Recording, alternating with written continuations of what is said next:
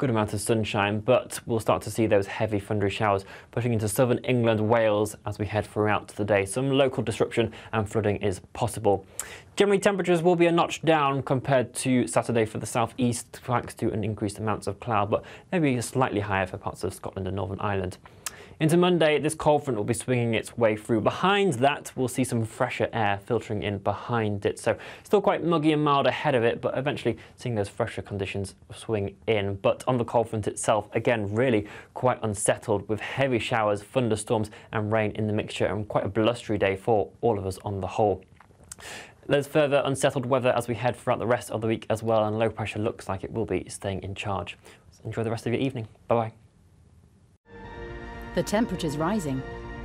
Boxed Solar, proud sponsors of weather on GB News.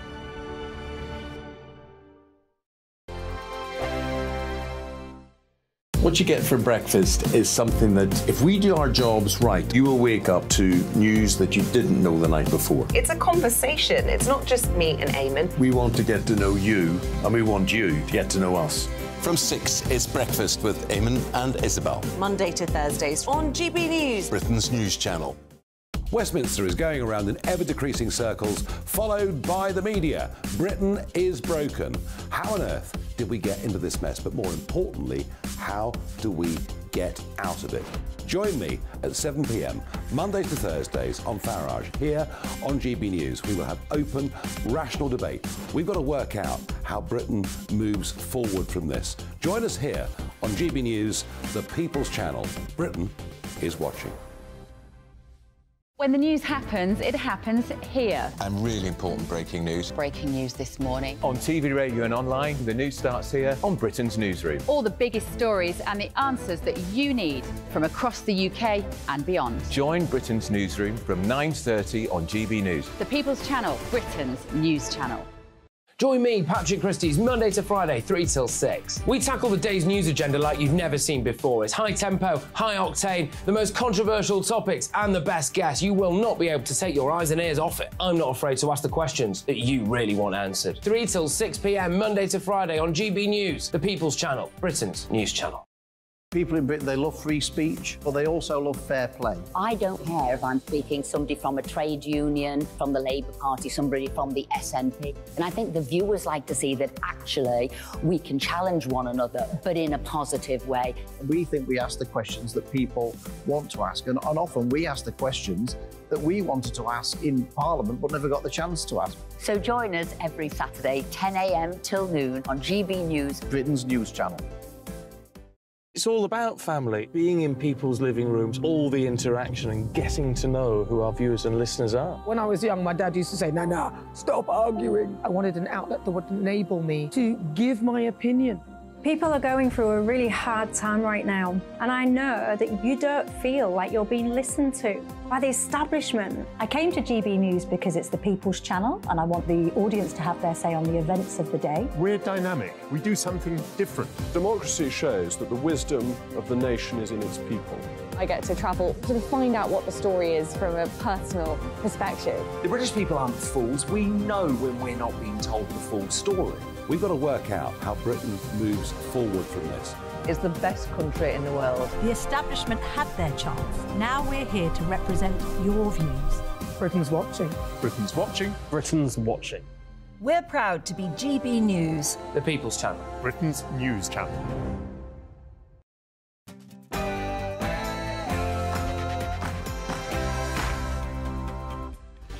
It's 9 o'clock on television, on radio and online in the United Kingdom and across the world. This is a Mark Dolan Tonight special. Now, a warning of flashing images coming up.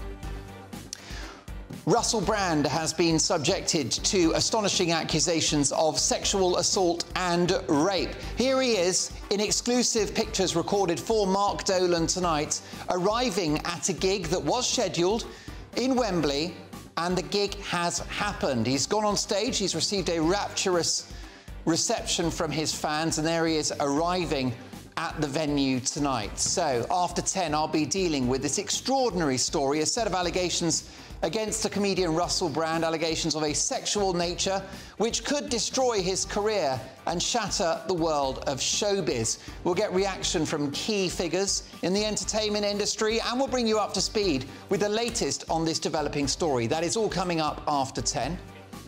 But in the first hour, in my big opinion, Rishi Sunak is sticking with a ban on new petrol and diesel vehicles by 2030.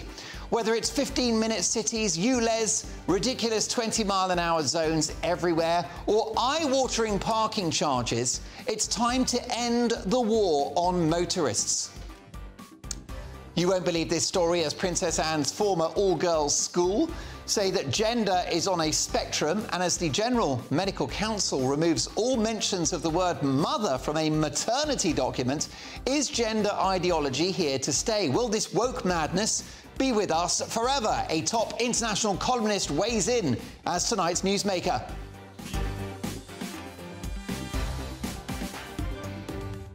So we'll be dealing with the Russell Brand story at 10 o'clock with some of the biggest names in the entertainment industry. 2 hours of big opinion, big debates, and a bit of entertainment along the way. Lots to get through. First, the news with Ray Addison.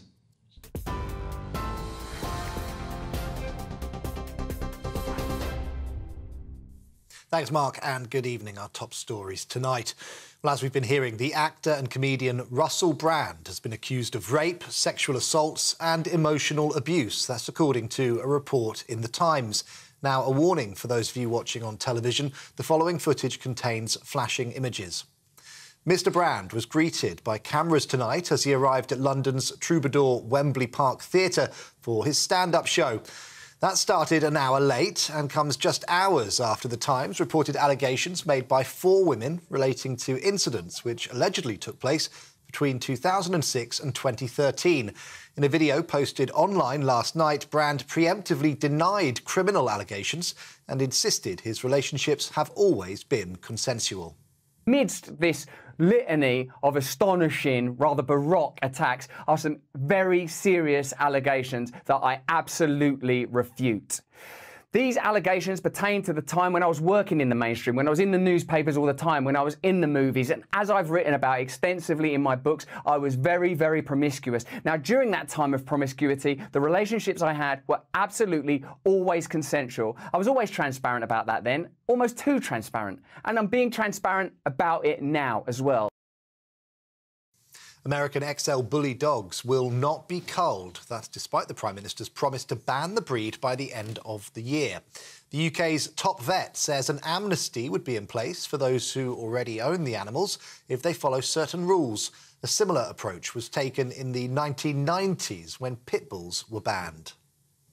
But meanwhile, a man who was arrested in connection with a fatal dog attack in Staffordshire has been released on conditional bail. Ian Price, who was 52, died after he was attacked by 2 dogs believed to be XL bullies. Police say a 30-year-old man from the Lichfield area has been interviewed a number of times and now been released pending further inquiries. A second teenage boy has been arrested on suspicion of murder after 14-year-old Nathaniel Shani was fatally stabbed in Manchester. 2 boys aged 13 and 14 are now in custody. Police were called to the incident last night on Tavistock Square. In response, Greater Manchester Police imposed a Section 60 order, temporarily allowing them to have greater stop and search powers. And finally, police searching for a missing ex-British soldier have been informed by Ukrainian authorities that they have found a body. 36-year-old Daniel Burke from South Manchester was reported missing on the 16th of August. His family had not heard from him and they believed that he had travelled to Ukraine. A Foreign Office spokesperson saying that they are supporting the family. This is GB News across the UK on TV, in your car, on digital radio and on your smart speaker by saying, play GB News. Now let's get straight back to Mark.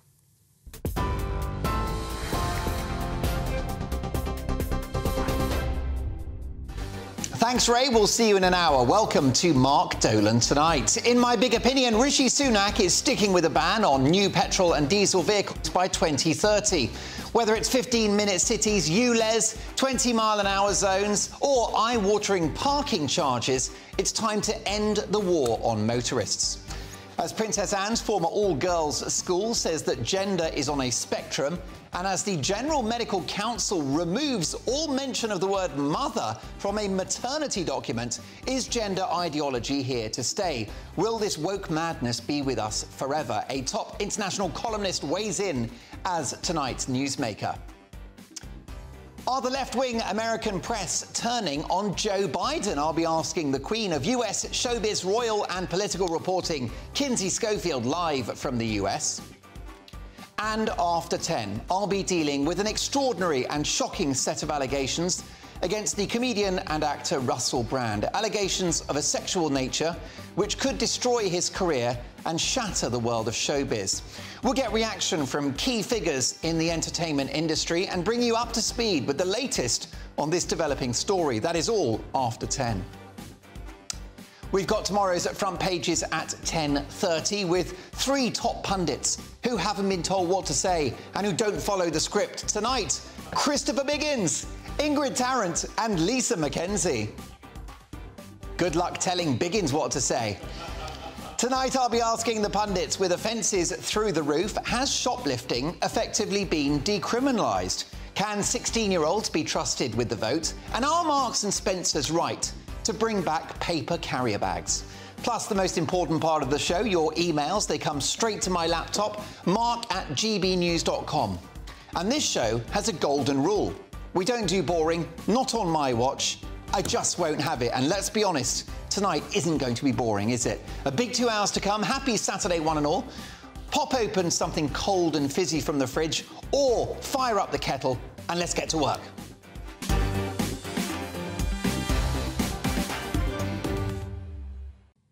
The war on cars in this country is so organised and so comprehensive, it makes the conflict in Ukraine look like a minor scuffle. Why is the motor car such an affront to the authoritarians who now govern us? Well, because it represents individual autonomy, freedom of movement. It represents fun.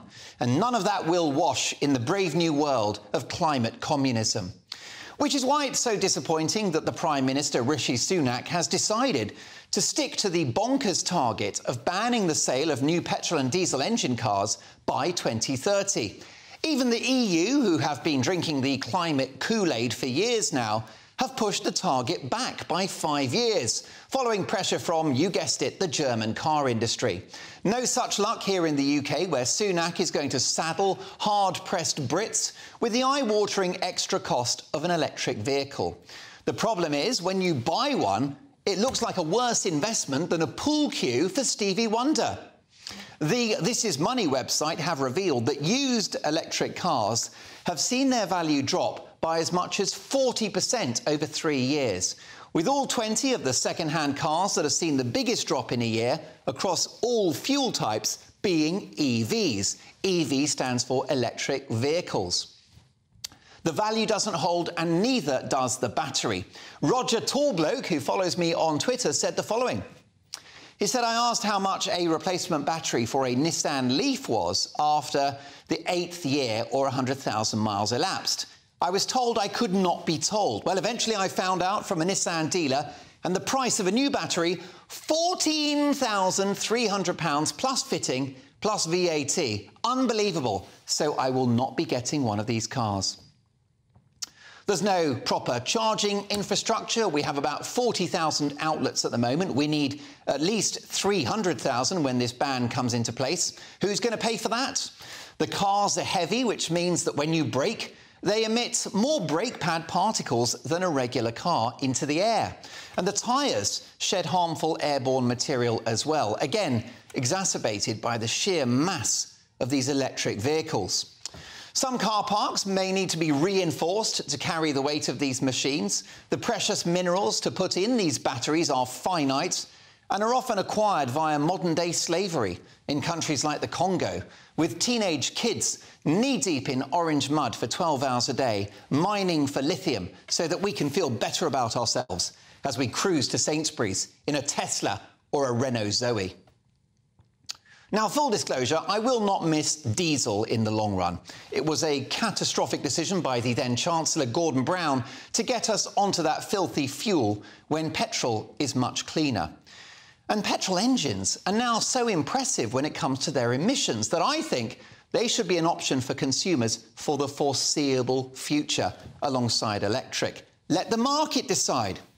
What about this beauty? This is my glorious 13-year-old Toyota Prius in Astral Black. There's some concern that even this type of model may be banned by 2030 or failing that 2035. How could you? This is a great machine that gets me around. It's a hybrid with a small, efficient petrol engine. There I am mounting it with enthusiasm. It's all I mount these days. No range anxiety. I love this car. It gets into a few bumps and scrapes, but so does its owner. ULEZ, 15-minute cities, congestion charges, petrol and diesel cars banned, 20-mile-an-hour zones everywhere, pay per mile, eye-watering parking charges, needing a second mortgage to buy a permit outside your own home. It is time to end this war on the motorist. Driving a car isn't a privilege, it's a human right. This policy to scrap diesel and petrol vehicles by 2030 is a car crash in slow motion for Rishi Sunak.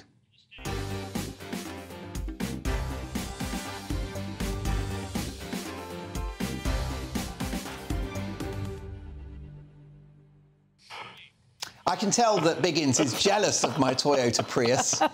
Very. Much more attractive than his Bentley. Listen, what do you think? Is Rishi Sunak right to end the sale of petrol and diesel cars by 2030? He would argue, the government would argue, green campaigners would argue that these cars are reliant on fossil fuels, which are linked to climate change, and therefore we've got to show leadership and end their sale. But let me know your thoughts, Mark at gbnews.com. Let's hear from my top pundits, actor, comedian and absolute showbiz royalty, Christopher Biggins, TV personality and broadcaster Ingrid Tarrant, and academic Dr. Lisa Mackenzie. So, Christopher Biggins, the EU have even pushed back by 5 years on this mad idea. What's your reaction? Well, I think it's a real problem. I mean, for instance, our mayor is to blame, I think, for all the cars, the car situation. Now, I think what they should do is completely ban every car in the country. And then see how much money they're going to lose. Yeah. Because cars make them a lot of money. Yeah. And they're blasé about, it's ridiculous, these 20-mile limits are everywhere now. Another couple of cities I noticed this week have grown to be told rather to endure this 20 miles an hour. All residential roads and streets in Wales. I know. Yes. I mean, what's going on in Wales? I can't wait. There must be terrifying drivers running around. It's just appalling what they're doing. And, you know, everything. I mean, I've got an electric car. I've had 2 electric cars now. And I changed them because I'm worried about the battery situation, which is, that was appalling, that guy who wrote, Mr. Tallman, who wrote in. I mean, I think it's just £13,500 for a new battery. It's ridiculous. That's on an average car. You go to the bigger cars, it's even more expensive. Is it really? Yes. Well, I mean, I just think that we should get rid of every single car on this island and then see how they work. And to observe what impact it would have on the economy, because people in their cars, delivering goods, getting to work, doing deals, and, of course, domestic stuff as well. It's part of life, isn't it? Yes. Oh, yes. I mean, you have a very good point there, Biggins. What you forgot to mention, though, is the fires. Yes, the reinforced car parks, the charging points. We know we're very, very low on those. But the fires. You can't put the fires out of those batteries, the fire brigade, because they've got their own oxygen, so you can't snuff out. Normal fires would be fed by the oxygen, so you can just put blankets over them and put the foam and everything. They just have to burn out. And there's a lot. Look at the ferry about a month ago. Yeah. That was carrying EVs and things. Also, in Norway, now, I have to mention Norway. I've just come back from there. And they are have the highest uptake of EVs in the world per capita. The statistics here, the sales in Norway have gone down by 80% in 2022. Now, they're recognising that there are problems there. My brother, my siblings, they live there. They're saying very often when there's a massive traffic jam on the road, there's one of two things that will be an accident, and one, that they've got caught in an accident and the batteries have run out and now they're causing a problem because they have to wait to be towed away. Also, another thing is the cold. Now, we get colder climates here. Well, we get all sorts of climates, which is fabulous. And it goes very often to minus 25 and more in the north of Norway. Even actually just on the outskirts of Oslo, it can be minus 20. And the batteries don't do well in that. They drain quicker. Yeah. So you've got enormous problems. And funnily enough, and you're saying about Germany, that they're pushing it back by 5 years. But interestingly, China and Germany are the forerunners now. In fact, Germany scores the highest in terms of current customer demand. Isn't that interesting? Well, that is interesting. And yet they're going to they're extending it by another 5 years. But then a story in the Mail this week, Lisa, that Volkswagen are laying off workers in electric factories. I think 300 redundancies announced this week. That said, these cars are reliant on fossil fuels, you know, regular petrol and diesel cars. We've got to wean ourselves off the fossil fuel habit. Yeah, I mean, this is all great for people to say when you live in a city that's got tubes, buses, trains, DLRs and everything else, even a boat that goes down the Thames that can take you to work. You come out of the southeast and, you know, unless they're going to start putting proper public transport in, proper infrastructure, not HS2 that's going nowhere and doing nothing. I mean, do we trust these people that can't do HS2 to take away people's independence to get to work and provide them with public transport? Because I don't trust them. No, but you know what I think's more sinister? Can I just say something? Last year they were talking about power cuts, which didn't happen, but that's always been like a looming threat. So what they can do, because they do want to just close us down and stop us going out and having fun, switch it off and just say, sorry, power cut. Yeah. There you go. And, we are really That's stuck. a novel solution from Ingrid Tarrant. What do you think? Are you ready to go electric? The majority of climate scientists think that getting rid of those petrol and diesel cars is a good way of getting temperatures down. They're worried, the majority are, but what do you think? Mark at gbnews.com. Coming up next, as Princess Anne's former all-girls school says gender is on a spectrum, and as the General Medical Council removes all mentions of the word mother from a maternity document, is gender ideology here to stay? Will this woke madness be with us forever? Will you put up with it? We'll speak to a top international columnist who is tonight's newsmaker next. What you get for breakfast is something that, if we do our jobs right, you will wake up to news that you didn't know the night before. It's a conversation. It's not just me and Eamon. We want to get to know you, and we want you to get to know us. From 6, it's Breakfast with Eamon and Isabel. Monday to Thursdays on GB News, Britain's news channel. Westminster is going around in ever-decreasing circles, followed by the media. Britain is broken. How on earth did we get into this mess? But more importantly, how do we get out of it? Join me at 7 p.m, Mondays to Thursdays on Farage, here on GB News. We will have open, rational debate. We've got to work out how Britain moves forward from this. Join us here on GB News, the People's Channel. Britain is watching. When the news happens, it happens here. And really important breaking news. Breaking news this morning. On TV, radio and online, the news starts here on Britain's Newsroom. All the biggest stories and the answers that you need from across the UK and beyond. Join Britain's Newsroom from 9:30 on GB News. The People's Channel, Britain's news channel.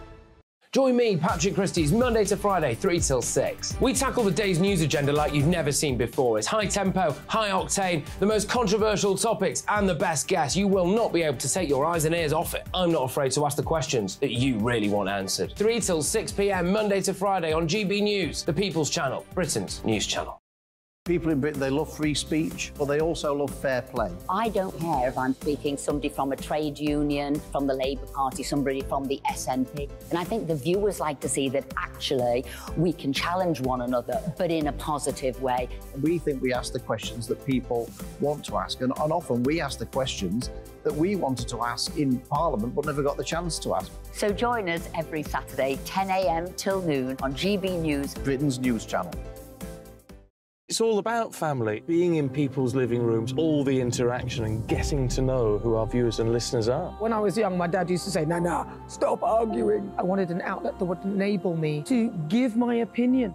People are going through a really hard time right now, and I know that you don't feel like you're being listened to by the establishment. I came to GB News because it's the people's channel, and I want the audience to have their say on the events of the day. We're dynamic. We do something different. Democracy shows that the wisdom of the nation is in its people. I get to travel to find out what the story is from a personal perspective. The British people aren't fools. We know when we're not being told the full story. We've got to work out how Britain moves forward from this. It's the best country in the world. The establishment had their chance. Now we're here to represent your views. Britain's watching. Britain's watching. Britain's watching. We're proud to be GB News, The People's Channel. Britain's news channel.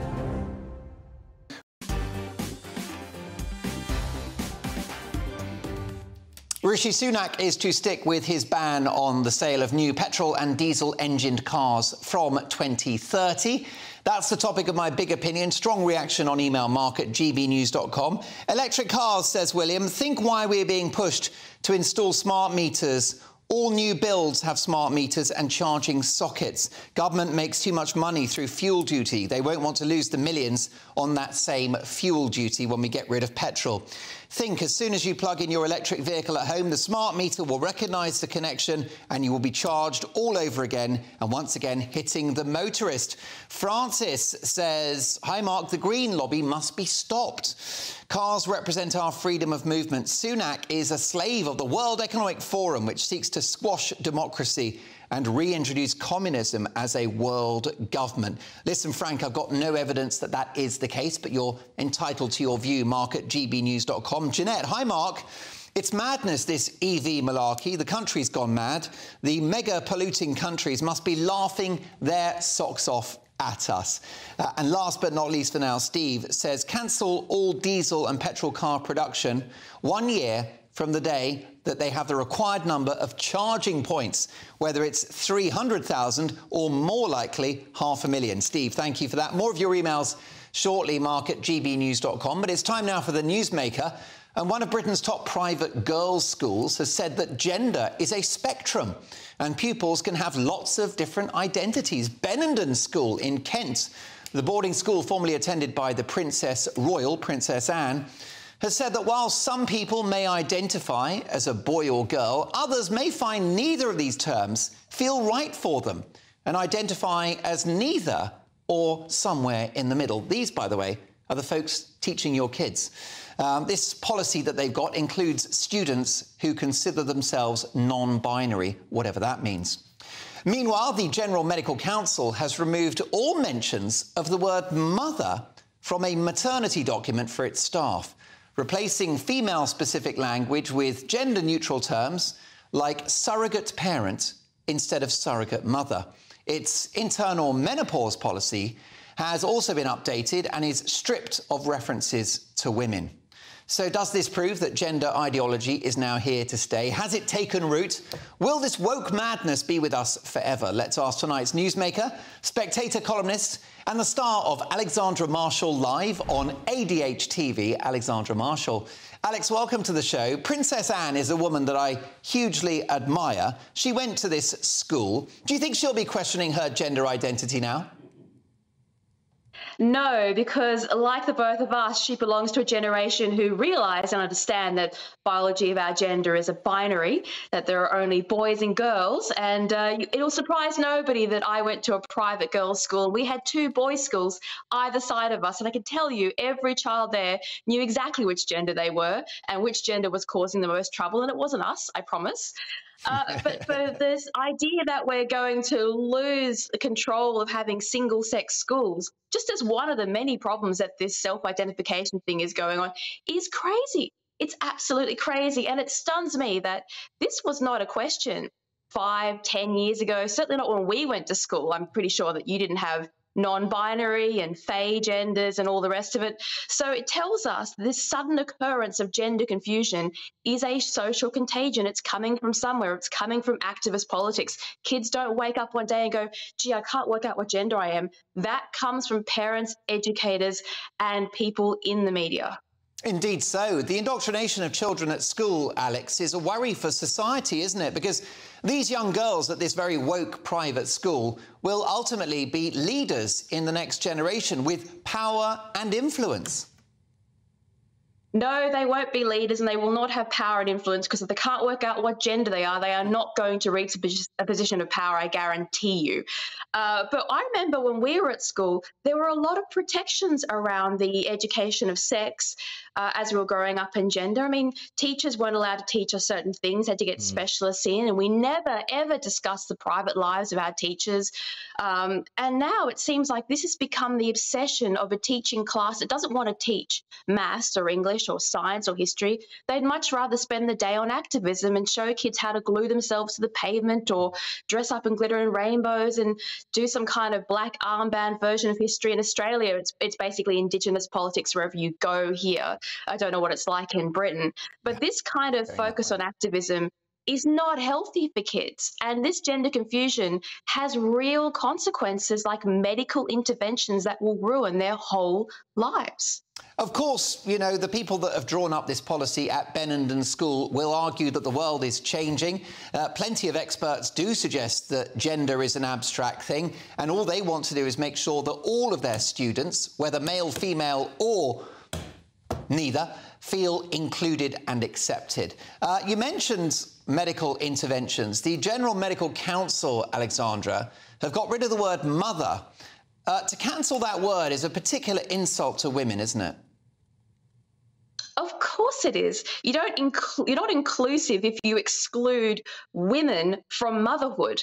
I mean, you can only be a mother if you are a woman, and we used to know this. This is an accepted biological reality, and for a medical institution to be playing politics with biology is a new form of insanity. I mean, as if the NHS hasn't got enough problems without going down the path of we're not really sure what gender mothers are now. It's a topic that startles people because they can't understand how we got here in such a short period of time. These are not conversations we should be having early in the morning or late at night for you. It's like we're going back. That actually, know what, we're not going backwards, because human civilization has never been this confused before. This is a new thing. You talk about this on your brilliant show. I'll give the details in a second, but briefly, if you can, how is this going to pan out, Alexandra? Will we ever get back to normal? Well, your country is actually leading the way. We're watching from Australia, where the backlash against gender ideology, particularly the erasure of women and the language surrounding women, is causing ordinary people to say, you know what, this has to stop. We are walking back from all of this activist politics. We would like to see a return to normality, please, if at all possible.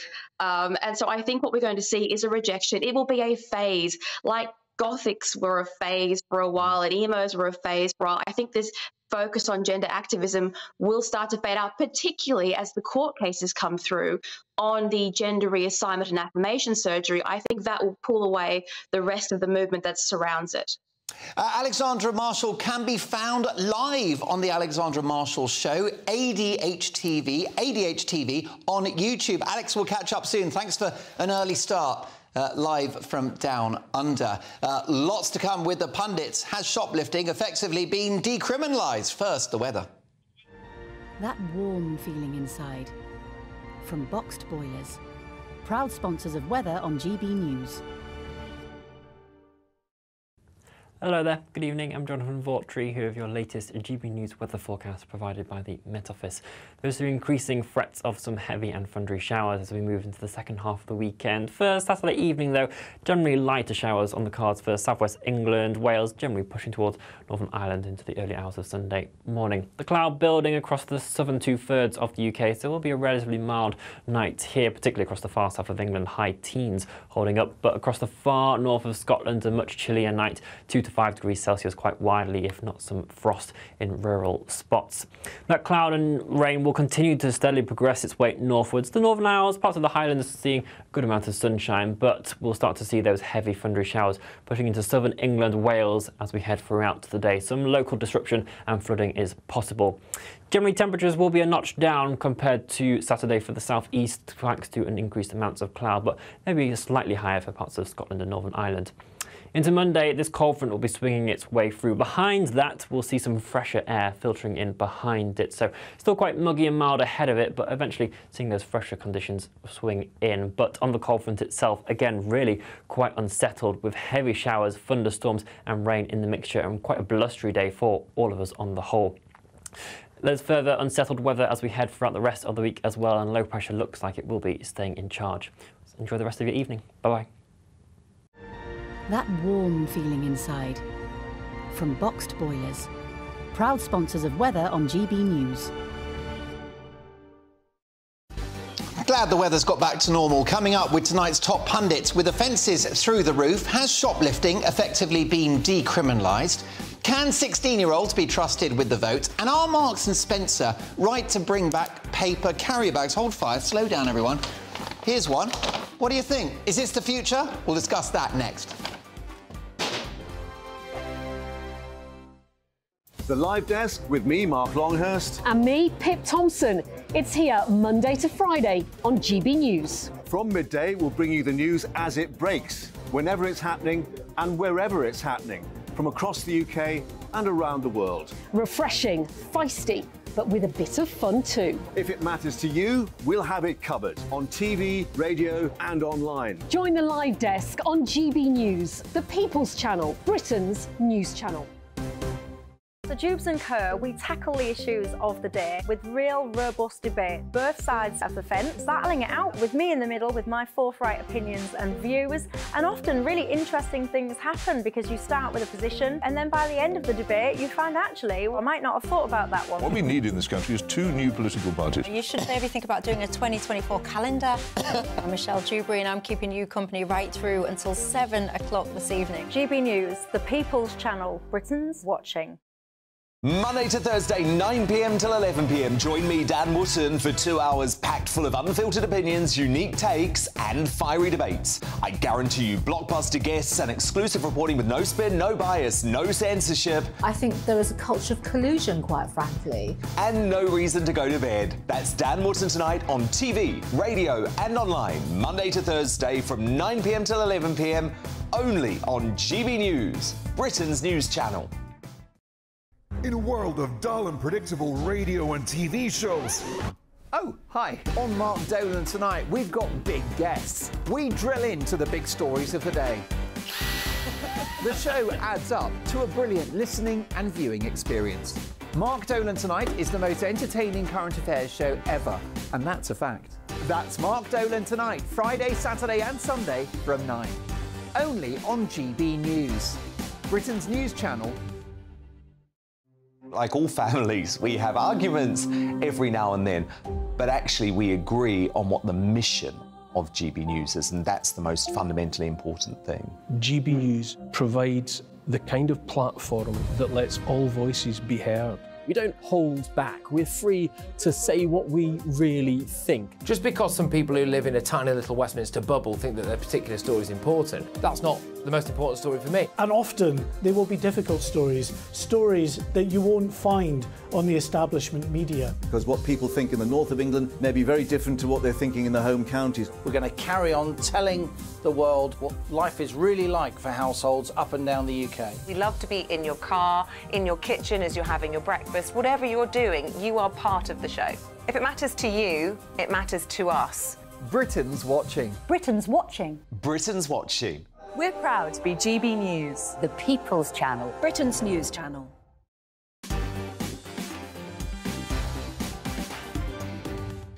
Are you ready to go electric? Rishi Sunak is going to stick with his ban on new petrol and diesel cars from 2030. This from Tanya. Hi, Mark.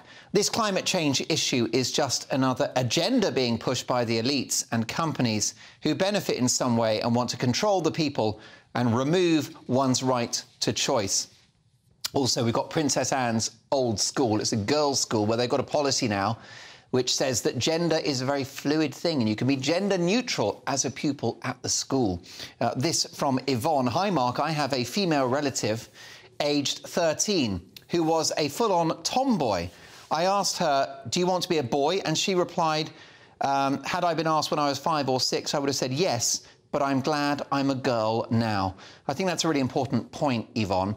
I say you can identify however you like once you are 18. But look, that's my view. What's yours? Mark at gbnews.com, reacting to the big stories of the day. Tonight's top pundits, actor and comedian Christopher Biggins, TV personality and broadcaster Ingrid Tarrant, and academic and political commentator Dr. Lisa McKenzie.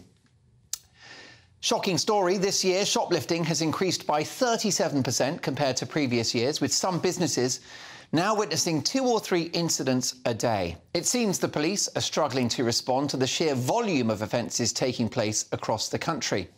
With offences through the roof, has shoplifting effectively been decriminalised? Lisa? I don't think it's been decriminalised because obviously if you get caught, you will be arrested. But I think... Is that true? Well, I think you get a clip round the ear these days, don't you? No, I think if you're a prolific offender, you will get. I think you will get arrested. But I don't know. I worry about the sort of moral panics around shoplifting. Actually, I do worry about that because over the last few weeks, there's been a lot of moral panics about people are shoplifting and they're just thieves, etc., etc. But I do think that in a crisis that we've got, and people are getting poorer and poorer, and there's things all over the place, everywhere. It is become an industry now. You know, people are, and people aren't just shoplifting for their own, you know, because they're hungry, but people are shoplifting to order as well. And that's because, again, in the communities, people want cheap food. They want cheaper food. Isn't that an insult to people who are struggling to suggest that they are would-be criminals? After all, the boss of Co-op said that most of the thefts that he sees are down to gangs who actually organise to go into shops and they take everything from, you know, detergents to jars of coffee. But where are they selling them? And I think that's what we've got. That's the end thing is, so where are they selling them? Where are these things going? Who are their customers? Yeah, you know, so... I don't know. I think we've got to rethink... Well, we've got to rethink our economy, haven't we? Well, what do you think about that? That's a big thought, isn't it? Yeah, well, Ingrid. Shoplifting has been a big thing all the time, and there's always been sort of shoplifting to order. But I do think it has been decriminalised, actually, because beforehand, if you shoplifted, you got either a warning or you got a fine or something. Now you can shoplift up to the value of £200. The thing changed. Section 1 of the Theft Act... Sorry, I'm going to give you facts here. We want the facts. Absolutely true. 1986, the maximum sentence was originally 7 years. But if goods are less than £200 in value, Section 176 applies, and it comes under Antisocial Behaviour, Crime and Policy Act, or Policing Act. Well, that's actually saying, well, go on then, steal for £199.99 worth or £200 and you'll be fine. You will get the slap on the wrist, end of. And even though people might feel compelled to steal food because they haven't got enough money to do it, it still doesn't make it right. There are lots of other ways. There's help, there's food banks. I'm sorry, I think that it's actually just sending out a green light, sort of like, well, £200 is nothing. It's a hell of a lot, actually. Yes, and Biggins, you know, the vast majority of people who are struggling would never dream of breaking the law. It's certainly an insult to sort of cast them as would-be criminals. And look at America as a case in point, where in cities like Los Angeles and San Francisco, where they've completely lost public order, people are walking out of Apple stores with iPads and are not getting pursued by security guards. I think it's disgraceful. I don't know how it happens like that. I mean, but I've read those stories and I know that it happens over there. It is a disgrace because But soon there'll be no. I mean, there's no businesses anyway now in the shops. No, quite. Yeah. There'll be. I mean, even now, if you order online something and it gets delivered and they leave it in your porch or next to your rubbish, you know, your dustbin, and they leave a note saying that's where it is, that gets taken. Yes, gets stolen. You know? Yeah, I do think you need to move out of East London. I've got to say. Shall we be quite honest, though? Do you think Apple's really struggling? You know, are they a business that's is Tesco struggling? Is Marks and Spencer? They're not struggling. But do we want a culture in which it's normalised to steal things? No, but we've also in a society where it's normalised for people to go to work and be hungry and not be able to afford food. But that's life. No, it's not. That happened after the war. No, but it doesn't justify. That's policy. If you've got someone who's working a full-time job and still can't afford to buy food, that is a policy decision somewhere, and we have to deal with that. Or is it a lifestyle decision where they carry on smoking, drinking? No, they've got their licences, they have all the luxuries. People now are having to pay rent and therefore being left with no money for food. So they are choosing to pay this bill and not being able to do this. I think it's deeper than that. I think there's a lot of lifestyle choices, and people are choosing to smoke, carry on smoking, drinking,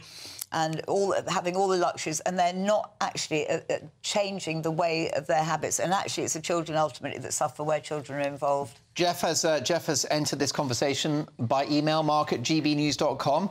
Lisa is very right. Sometimes we have people knocking on the door to ask us if we want cheap meat, like gammon steak.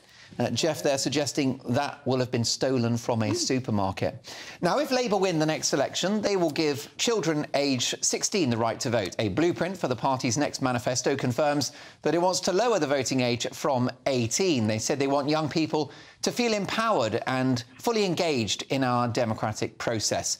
But can 16-year-olds be trusted with the vote? What do you think, Ingrid? No! Absolutely no.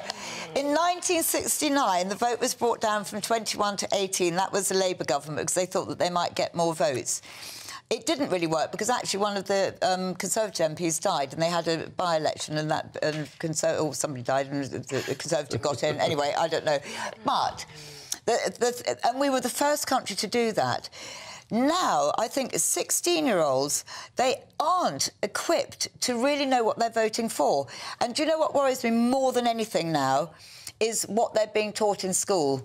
Because the more woke the teachers are and the more tolerant they are of this gender fluid and having litter trays in the corner and allowing people to come in on a lead on all fours, and then you get a detention if anybody says sort of like, you know, stop being an idiot and stop behaving like a cat.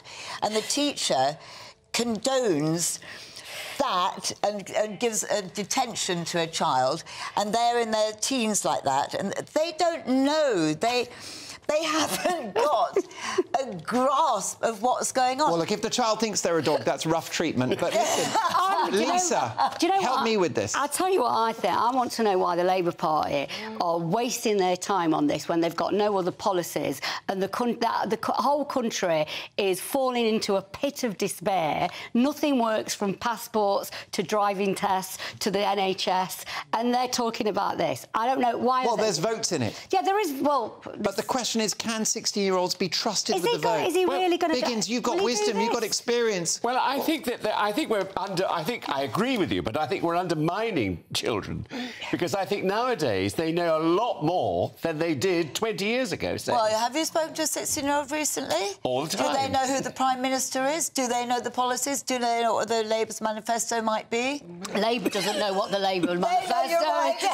That's why I think they need to...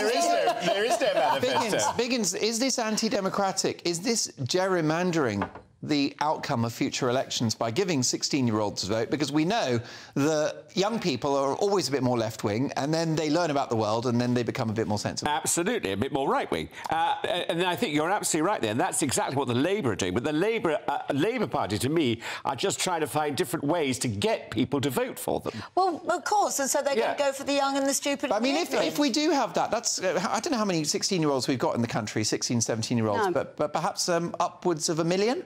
That's going to impact future outcomes. Well, yes. it may. I mean, it may do, but you know, when you think every time we have an election now, the turnout is getting lower and lower and lower. And I think the lowest turnout is between the 18 and 24-year-olds. So Can 16-year-olds be trusted with the vote? Mark at gbnews.com. Next up, are the left-wing American press turning against Joe Biden? I'll be asking the queen of US showbiz, royal and political reporting, Kinsey Schofield, live from the US. That's next.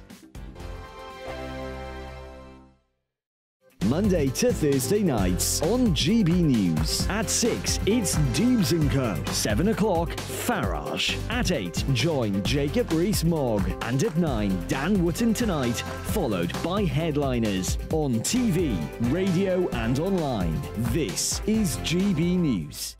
Now then, Lee Anderson here. Join me on GB News on my show, The Real World, every Friday at 7 p.m. I'm not eating bloody cat. Are you Delicious. mental? Open your mouth. OK, here comes a train. Reminds me of the scene in Singing in the Rain. Adam, is that a good one? Whoa! Join me at 7 on GB News, Britain's news channel.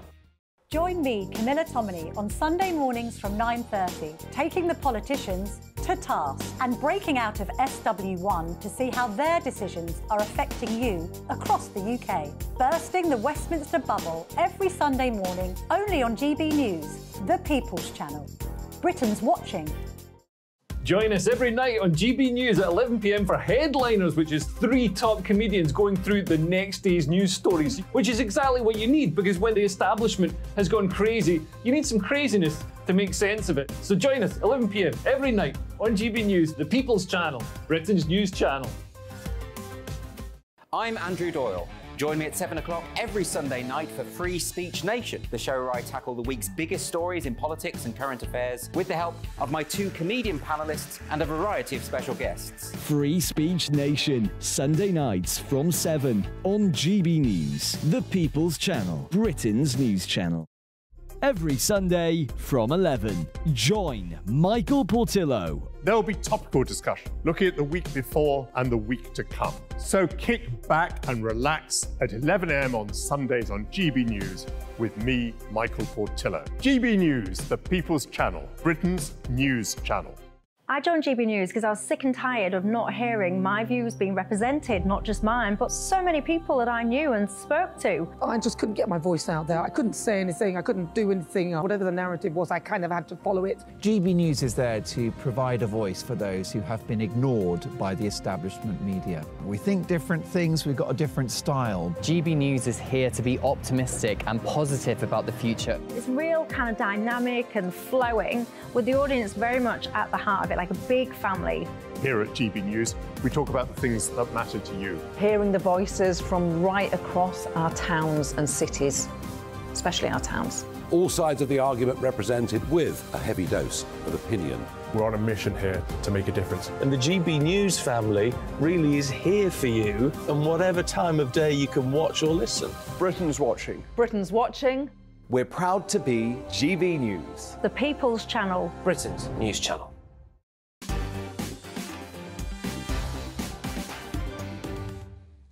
After 10 o'clock, we will be dealing with the shocking allegations made about Russell Brand. That's a whole hour dedicated to that shocking and developing showbiz story. But first, it's time for US News with the Queen of American showbiz, royal and political reporting, Kinsey Schofield. And Kinsey, great to see you again. Are the predominantly left-wing US media turning on President Joe Biden? Well, Mark, thank you. It certainly seems so. CNN dedicating an entire segment to some of Joe Biden's most recent lies. You know, he talked about being there for 9/11 and looking at the rubble. That didn't happen. He was located somewhere totally different. Witnessing a bridge collapse in Pittsburgh in 2022. Didn't happen. Said his grandfather died just days before he was born at the same hospital. This is, you know, these are documented things that anybody can look up. That's not true. A conversation with an Amtrak conductor who was already dead.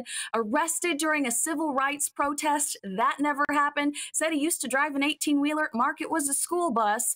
And he talked about visiting Pittsburgh synagogue, the site of a 2018 mass shooting. He didn't do that either. So you are seeing some of those Trump-hating outlets starting to look at one another going, did we endorse the wrong guy? You have to wonder, don't you? There's pressure on Joe Biden, and politically he seems to be moving to the left. Let's take a look at this tweet, which went viral this week from the leader of the free world. It's time billionaires paid at least a 25% minimum tax. How's that story gone down in America, which of course is a country that hates taxation in every form? I saw the greatest Dave Chappelle tweet or video that's circulating on social media, and somebody yells at Chappelle, "What are we going to do if Trump gets reelected?" And Chappelle says something to the effect of, "Well, I'll probably be taxed less." I mean, you're saying these huge stars that have a platform say what the Democrats are doing to us is robbing us. What you're doing is you're penalizing these people that have started small businesses and are trying to create jobs and opportunities for people. So it's not going over too well, Mark. No. Does Biden make it to the next election? I don't mean, you know, health issues, which of course are a concern, but politically, do you think that he can survive? Is there enough support for Biden within the US media and, more importantly, among Democrats?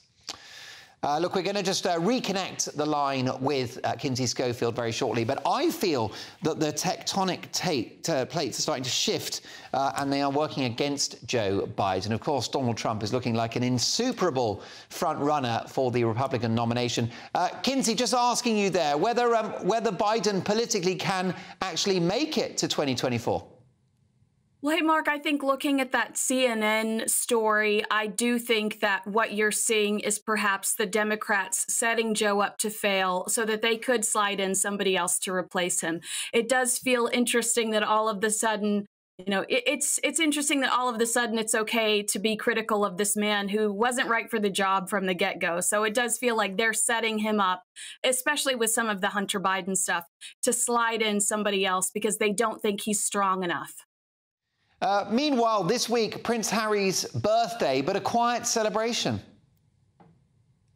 You know, I think this is kind of a nothing burger, Mark. You know, Hello Magazine recently said that the palace did confirm that they're no longer sending public birthday wishes to those who are not senior working members of the royal family. And as you know, Prince Harry certainly falls into that category.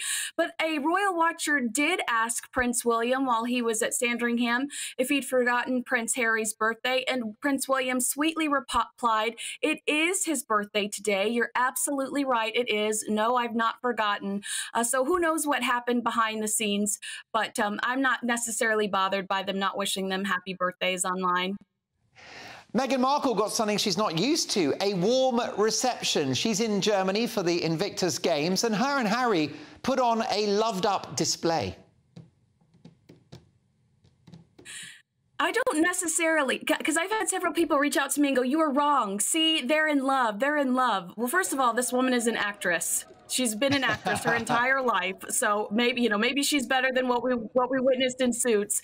But I also think it's super important, Mark, that they really nurture the Invictus Games, because right now this is the only credible project that these two have. Everything else has failed. Podcasts, docu-series. So they have got to make sure that this works. They've got to nurture this incredible event because it's the only time that they get positive headlines.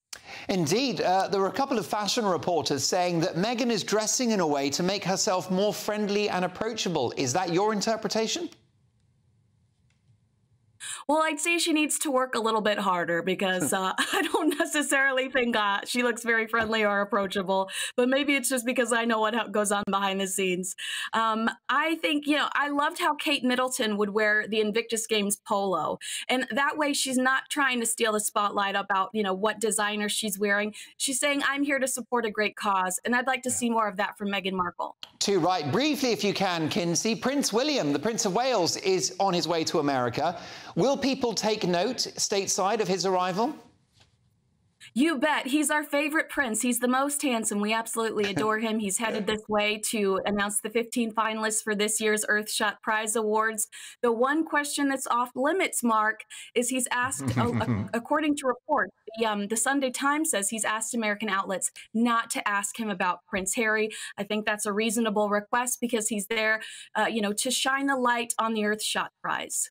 Well, listen, great to have you back on the show. We'll see you in a week's time. Do check out Kinsey's excellent podcast. It's called To Die For Daily. And, of course, that's the name of her website as well. Thanks, Kinsey. See you next week.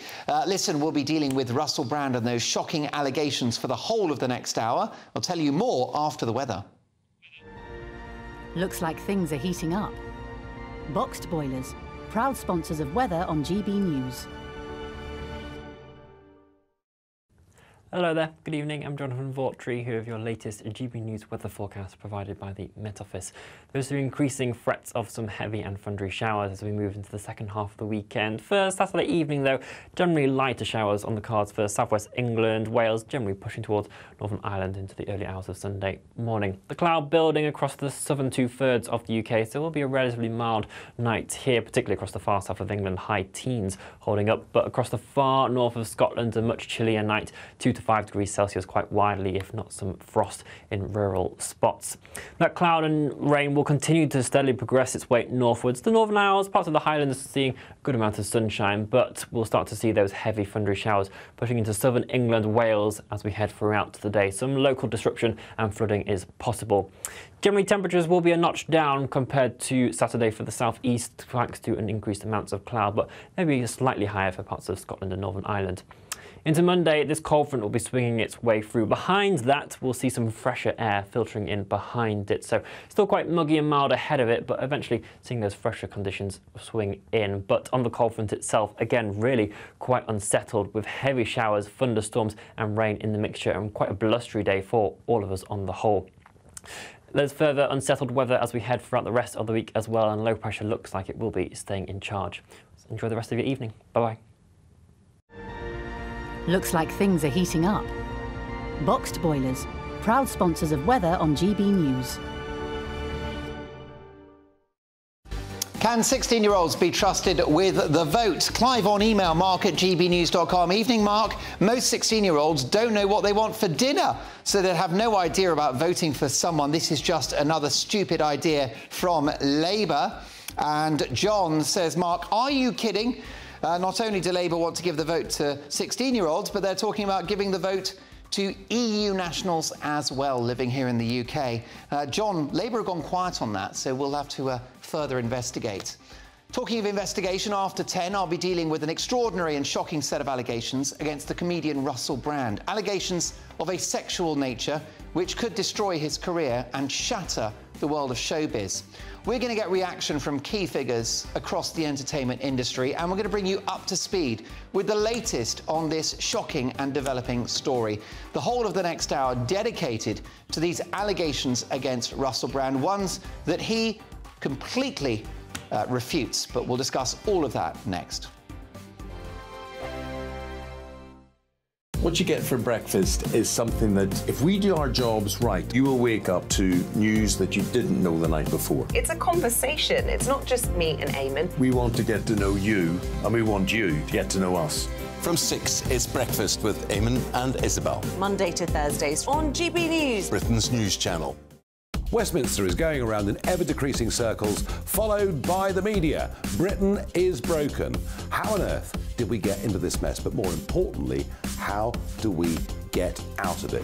Join me at 7 p.m, Mondays to Thursdays on Farage, here on GB News. We will have open, rational debate. We've got to work out how Britain moves forward from this. Join us here on GB News, the People's Channel. Britain is watching. When the news happens, it happens here. And really important breaking news. Breaking news this morning. On TV, radio and online, the news starts here on Britain's Newsroom. All the biggest stories and the answers that you need from across the UK and beyond. Join Britain's Newsroom from 9:30 on GB News. The People's Channel, Britain's news channel. Join me, Patrick Christie's, Monday to Friday, 3 till 6. We tackle the day's news agenda like you've never seen before. It's high tempo, high octane, the most controversial topics and the best guests. You will not be able to take your eyes and ears off it. I'm not afraid to ask the questions that you really want answered. 3 till 6 p.m, Monday to Friday on GB News, the People's Channel, Britain's news channel. People in Britain, they love free speech, but they also love fair play. I don't care if I'm speaking somebody from a trade union, from the Labour Party, somebody from the SNP. And I think the viewers like to see that actually we can challenge one another, but in a positive way. We think we ask the questions that people want to ask, and often we ask the questions that we wanted to ask in Parliament but never got the chance to ask. So join us every Saturday, 10 a.m. till noon on GB News, Britain's news channel. It's all about family, being in people's living rooms, all the interaction and getting to know who our viewers and listeners are. When I was young, my dad used to say, "Nana, stop arguing." I wanted an outlet that would enable me to give my opinion. People are going through a really hard time right now, and I know that you don't feel like you're being listened to by the establishment. I came to GB News because it's the people's channel, and I want the audience to have their say on the events of the day. We're dynamic. We do something different. Democracy shows that the wisdom of the nation is in its people.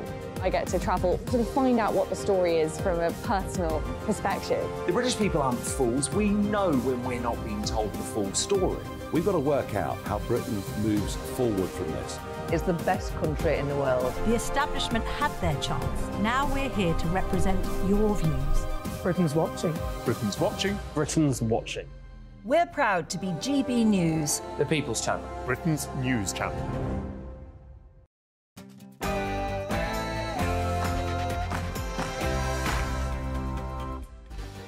It's 10 o'clock on television, on radio and online in the United Kingdom and across the world. This is Mark Dolan Tonight. Now, a warning of flash images are coming up. This is Russell Brand arriving at a central London theatre venue, Wembley, not Wembley Stadium, but a kind of theatre nearby. And he's arriving to do a show for his many fans, but he is facing serious sexual allegations of rape and sexual assault, allegations he vehemently denies. Those pictures exclusive to Mark Dolan Tonight. We sent a reporter down and he was welcomed by screaming fans. And of course, Russell Brand, one of the best known people in the country, here addressing his growing online audience, 6 million fans. But how many will he keep based upon what is being said about him tonight? Coming up this hour, I will be dealing with this shocking set of allegations against Russell Brand. Allegations, as I say, of a sexual nature. They will be reflected in the papers. Plus, we'll get reaction from key figures in the entertainment industry and bring you up to speed with the latest on this developing story. Plus reaction from my top pundits, and they'll be nominating their headline heroes and back page zeros. But we're going to devote a whole hour of this show to the allegations facing Russell Brand, one of the best known people in the country, one of the biggest comedy stars in the world. It's a huge story. It's rocking the world of showbiz, and we'll discuss all of that after the news headlines with Ray Addison.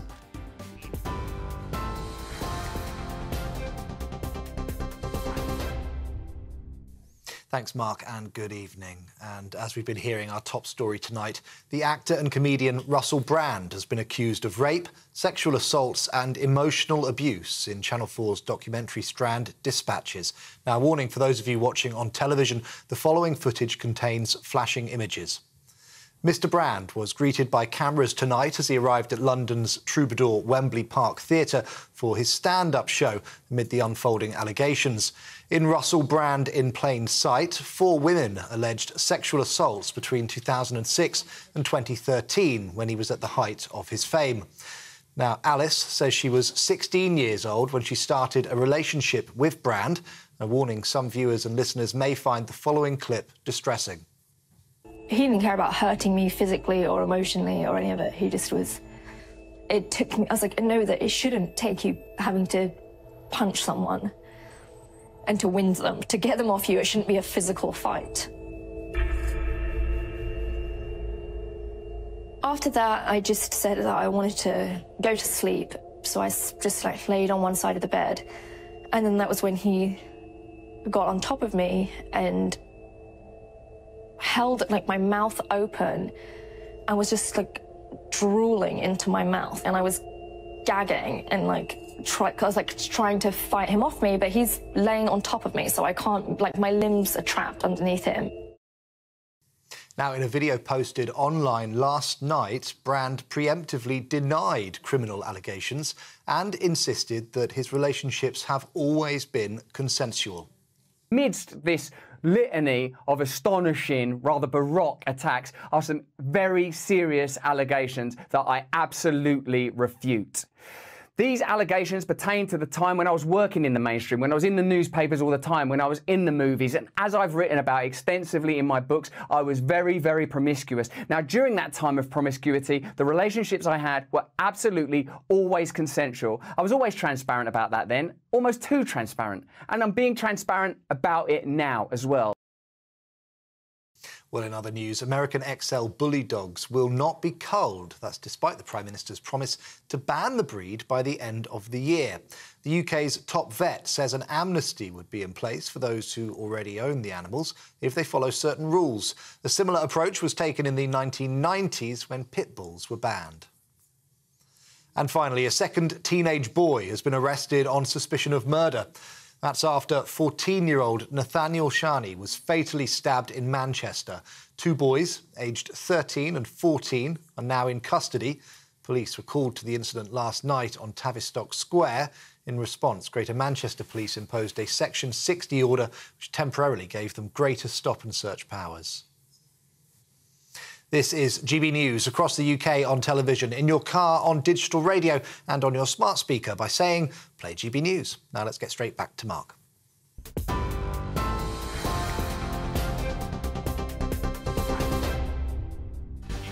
Thanks, Ray. Welcome to Mark Dolan tonight. Coming up this hour, I will be dealing with an extraordinary and shocking set of allegations against the comedian Russell Brand, allegations of a sexual nature which could destroy his career and shatter the world of showbiz. We'll get reaction from key figures in the entertainment industry, including a top agent, and we'll bring you up to speed with the latest on this developing story. Plus, tomorrow's newspaper front pages, I've got no doubt Russell Brand will feature. And live reaction in the studio from my top pundits, actor, comedian and showbiz royalty, Christopher Biggins, TV personality and broadcaster Ingrid Tarrant, and academic Dr. Lisa McKenzie. Plus, they'll be nominating their headline heroes and back page zeros of the day, so a packed hour to come. Those papers on the way, but let's start with this. The comedian and actor Russell Brand has been accused of rape, sexual assault and emotional abuse during a 7-year period at the height of his fame. The allegations were made in a joint investigation by The Sunday Times, The Times and Channel 4's Dispatches programme. 4 women are alleging sexual assaults between 2006 and 2013. Here's one of Russell Brand's alleged victims speaking to Channel 4, and let me warn you that there is some distressing and sexual language within this clip.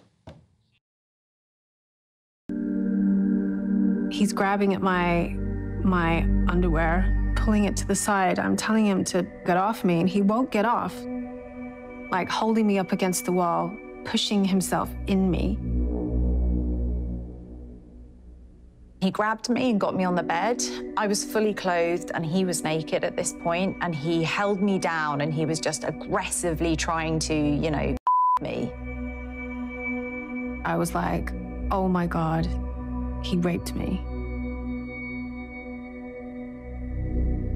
He forced his penis down my throat, and I couldn't breathe. It was just choking me. I was crying, and he said, oh, I only want to see your mascara run anyway.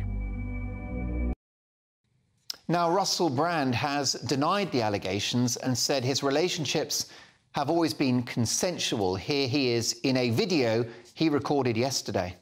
I've received 2 extremely disturbing letters, or a letter and an email, one from a mainstream media TV company, one from a newspaper, listing a litany of extremely egregious and aggressive attacks, as well as some pretty stupid stuff, like my community festival should be stopped, that I shouldn't be able to attack mainstream media narratives on this channel. But amidst this litany of astonishing, rather baroque attacks are some very serious allegations that I absolutely refute. These allegations pertain to the time when I was working in the mainstream, when I was in the newspapers all the time, when I was in the movies, and as I've written about extensively in my books, I was very, very promiscuous. Now, during that time of promiscuity, the relationships I had were absolutely always consensual. During the years covered by the allegations, Russell Brand had various high-profile jobs at different times, including at BBC Radio 2 and Channel 4, and as an actor in Hollywood films. Other claims made as part of the investigation include allegations about Russell Brand's controlling, abusive and predatory behaviour. Again, let me stress, allegations at this stage. He is undoubtedly one of the biggest stars in the world, and this is a scandal that could potentially destroy his career and rock the world of showbiz to its core.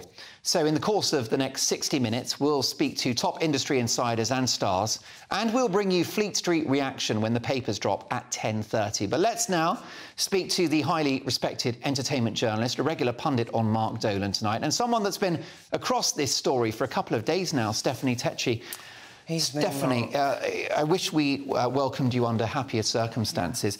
Can you give us a sense of the scale of this story, A, in terms of the scale of star that Russell Brand is and the allegations being made about him? Well, Mark, you know, a storm has actually been brewing for the last 8 days for Russell Brand, because that's how long he's been sitting on these allegations and knew that it was about to be made public. For the Sunday Times and for Channel 4 for Dispatches, they've actually been working on this story for a year. So as you can imagine, they've gathered all this evidence and now they've dramatised it, where, as Russell said, it's disturbing, these allegations, and to watch these allegations from these 4 different women is also harrowing to hear. All of the accusations they've brought against Russell Brand since 2006. He's always been a controversial character, so it's no surprise when we're talking about rocking the worlds of showbiz, we've had more squeaky, clean-cut characters who we did not expect this from. Russell Brand has always been open about his sexual addictions, his addictions to porn. But what these accusations have done, they've taken it to the next level, where we're hearing the other side of the story for the women who have felt abused, raped, assaulted. That's where the shock factor has come in with this story. Do we know whether at any point the police have or will get involved? Well, Mark, the latest which I've heard is that police are going to have to get involved after the finishing of the airing of this film, because this drama, should I say, or documentary, because there's so many accusations there. We've had accusations of grooming. We've had accusations of rape. These women their lives have been destroyed about what's happened through Russell Brand's supposed actions and alleged actions. So police are going to have to investigate. And like with the Philip Schofield story, Mark, there is that question of duty of care. From what I've seen so far, we've had young women who've worked on production sets with Russell Brand, and they've been abused according to their reports. So that's stuff where we're going to have to look back at the media landscape and be like, if it is true, why was this allowed to happen? Who turned the blind eye in such situations? Indeed so. Russell Brand has denied the allegations. Of course, he's got a massive following. He is one of the biggest stars in the world, isn't he? It's business as usual for Russell Brand. He's in Wembley right now, performing to an audience of 2,000 people. He very much sees this as an orchestrated and coordinated media attack on him and his lifestyle. He's made a transformation over the past few years. He's gone from being Russell Brand, the sex addict, to becoming Russell Brand, the cultural activist. He's been very clearer. He's been controversial speaking about the vaccine mandates, COVID. So for him, he feels like his freedom of expression is why he's now being silenced by the media. As we've seen in many cases recently, Mark, it becomes a big witch hunt. Well, I'm delighted to say that Stephanie is with us for the hour. She's across this story and gathering more information as it comes in, so you won't miss any aspect of this story and those shocking allegations that are coming in thick and fast. Will others step forward? What are the implications for Russell Brand's career, even if proven guilty or not guilty? Now, let me reiterate at this stage that Russell Brand refutes all of the allegations. He's done so on his own show. He's got 6 million viewers on an internet site called, I think it's called Rumble. And look, the guy has an audience, he's got his fans, but these are worrying allegations. And certainly, I think you'll agree, based upon that clip we've just seen from Channel 4, very, very distressing testimonies about these alleged crimes. Let's now speak to actor and presenter Christopher Biggins. And Christopher, just a shocking story. It is a shocking story, and it's very worrying too, because I think, you know, accusations come very freely nowadays, it seems. And the interesting thing is, why have they taken 10 years to come forward? Surely this is something they should have discussed and talked about when it happened, if it happened, because it is disgraceful. I mean, it was very distressing listening to those girls talk about it, but that was only their side of the story. And he, obviously, in that clip, absolutely refutes it, says no. This didn't happen. Well, indeed. So, I mean, sometimes crimes happen and it does take victims a while. Sometimes there's a legal process. There can be injunctions, not necessarily in the case of Russell Brand, but you never know what the legal or indeed criminal background to these allegations are. But you know, you do wonder, don't you? I mean, Russell Brand's main defence seems to be that really he's dropping truth bombs on the internet, and therefore, you know, they're out to get him, as it were, that he's made himself unpopular, made himself a target. He's had some supporters online, including Michael Barrymore, who just quote-tweeted his video refuting the allegations, and Barrymore said, this is what they do, I suppose, in relation to the media. Well, I mean, especially if you've suffered like Michael has. I mean, his career was completely ruined, and he was he really was a huge star, and that was unbelievable that his career could suffer that much from what happened. I mean, he made a big mistake, which was running away from the scene of the crime, but I mean, you know, the whole thing, a man died. I mean, it was awful, but I mean, you know, there's so many things nowadays that are happening. The Cliff Richard thing, you know, which was disgraceful. When the BBC sent helicopters to his house, yes, invaded his privacy, yeah. And of course the guy was guilty of nothing. Absolutely. When it comes to Russell Brand, I think that people getting online and either defending him or attacking him are missing the point. What we need now is legal due process.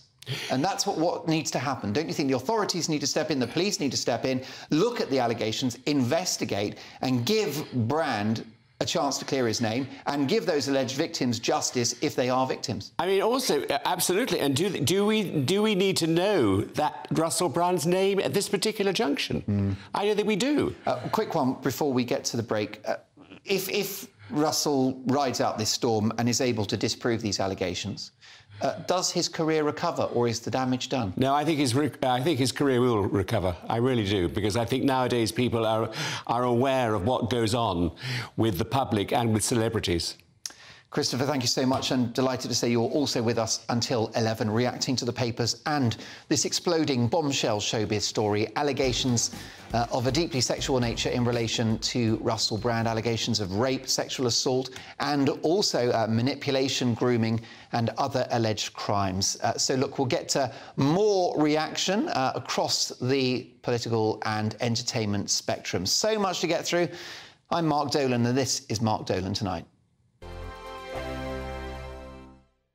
The Live Desk with me, Mark Longhurst. And me, Pip Thompson.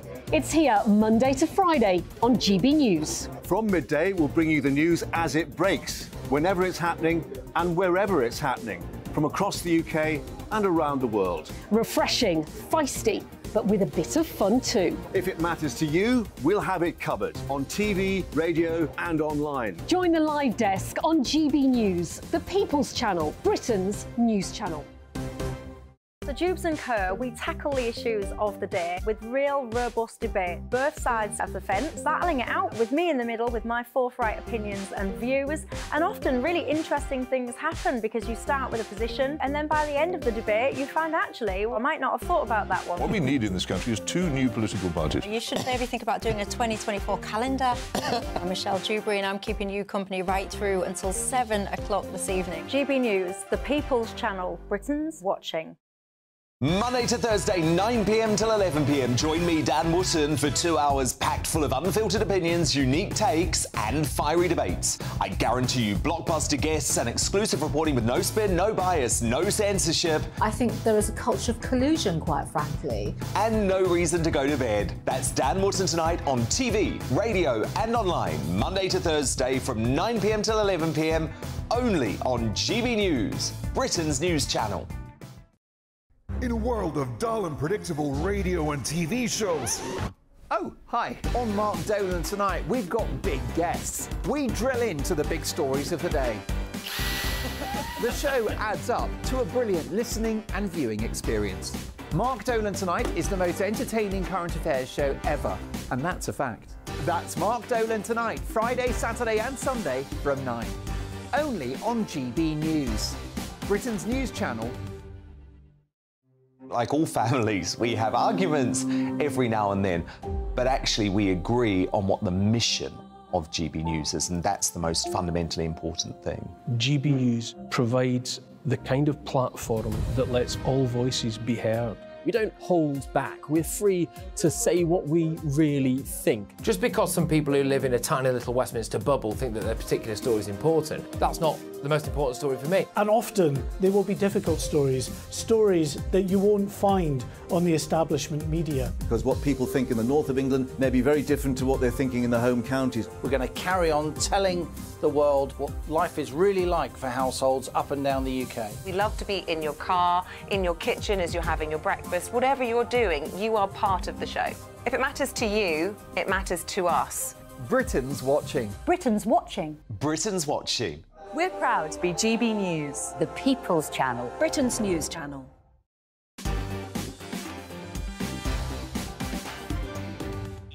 Welcome back to Mark Dolan Tonight. The papers drop in about 10 minutes' time. We are reacting to bombshell allegations about one of the biggest comedy stars in the world and actor Russell Brand, accused of rape, sexual assault and bullying, grooming, lots of other egregious alleged crimes. Russell Brand denies them at this stage.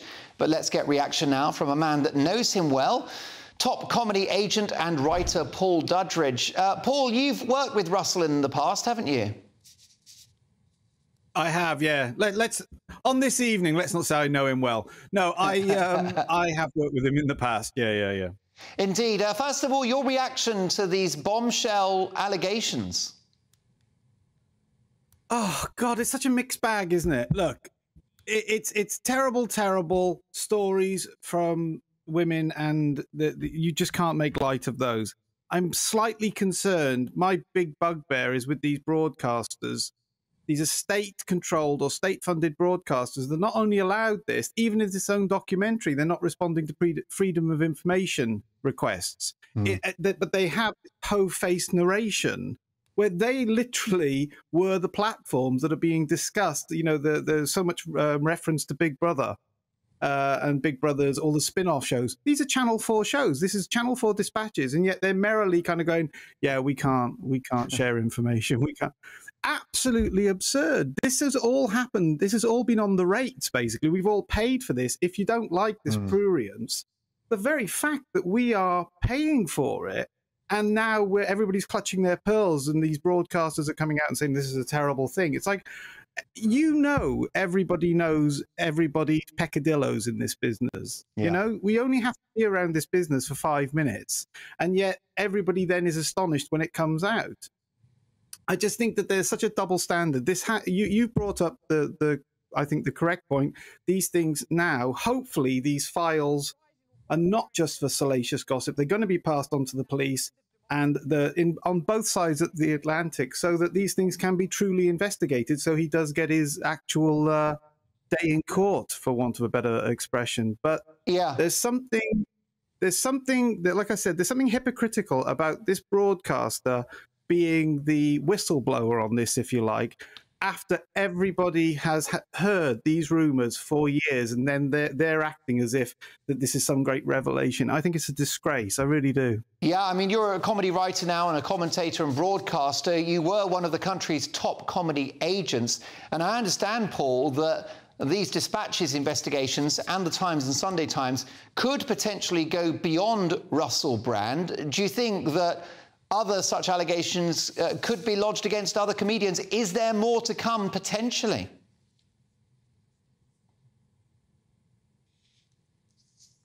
Now, unfortunately, we've lost the line to Paul Duddridge, but let me put that to Christopher Biggins, who is, of course, a showbiz legend. And Christopher, you have to wonder, A, whether others might step forward now, because we saw that with the Me Too movement, Harvey Weinstein, that sort of thing. But also, you wonder whether there's a spotlight on comedy at the moment. Well, one thing, I've never been a comedian, I think I'm funny. Comedy actor. Comedy actor, a very good way of describing it. And I think that I would hate to be a comedian now, because I think comedians can't do anything. They can't say witty things. They can't be of the moment of news items. They can't say anything, because they're going to be criticised, whatever they say. And I think then there will be a lot of sexual claims coming up, because we know that comedians, you know, love life. And what gets me is there's this thing somehow we've got in our lives now where having sex is a dirty thing, you know, and it's a natural, normal thing which we all have loved and enjoyed. Well, I think you and I will both agree, you know, a huge difference between consensual sex and the kind of allegations being lodged at Russell Brand. Absolutely, I couldn't agree more. But what you're saying to me is you're kind of going beyond the Russell Brand allegations, and you're saying that comedians are afraid to say boo to a goose. Absolutely, and it's going to get worse. It's not going to get any better. Worse, and I totally agree, which is why comedy these days on telly is so bland. Totally. And it's so vanilla, and why ratings for shows like Live at the Apollo have gone through the floor. You have met Russell Brand. Tell me about Russell Brand, the man you know. Well, he's charming, he's witty, he's extremely pleasant, very, very nice, humble.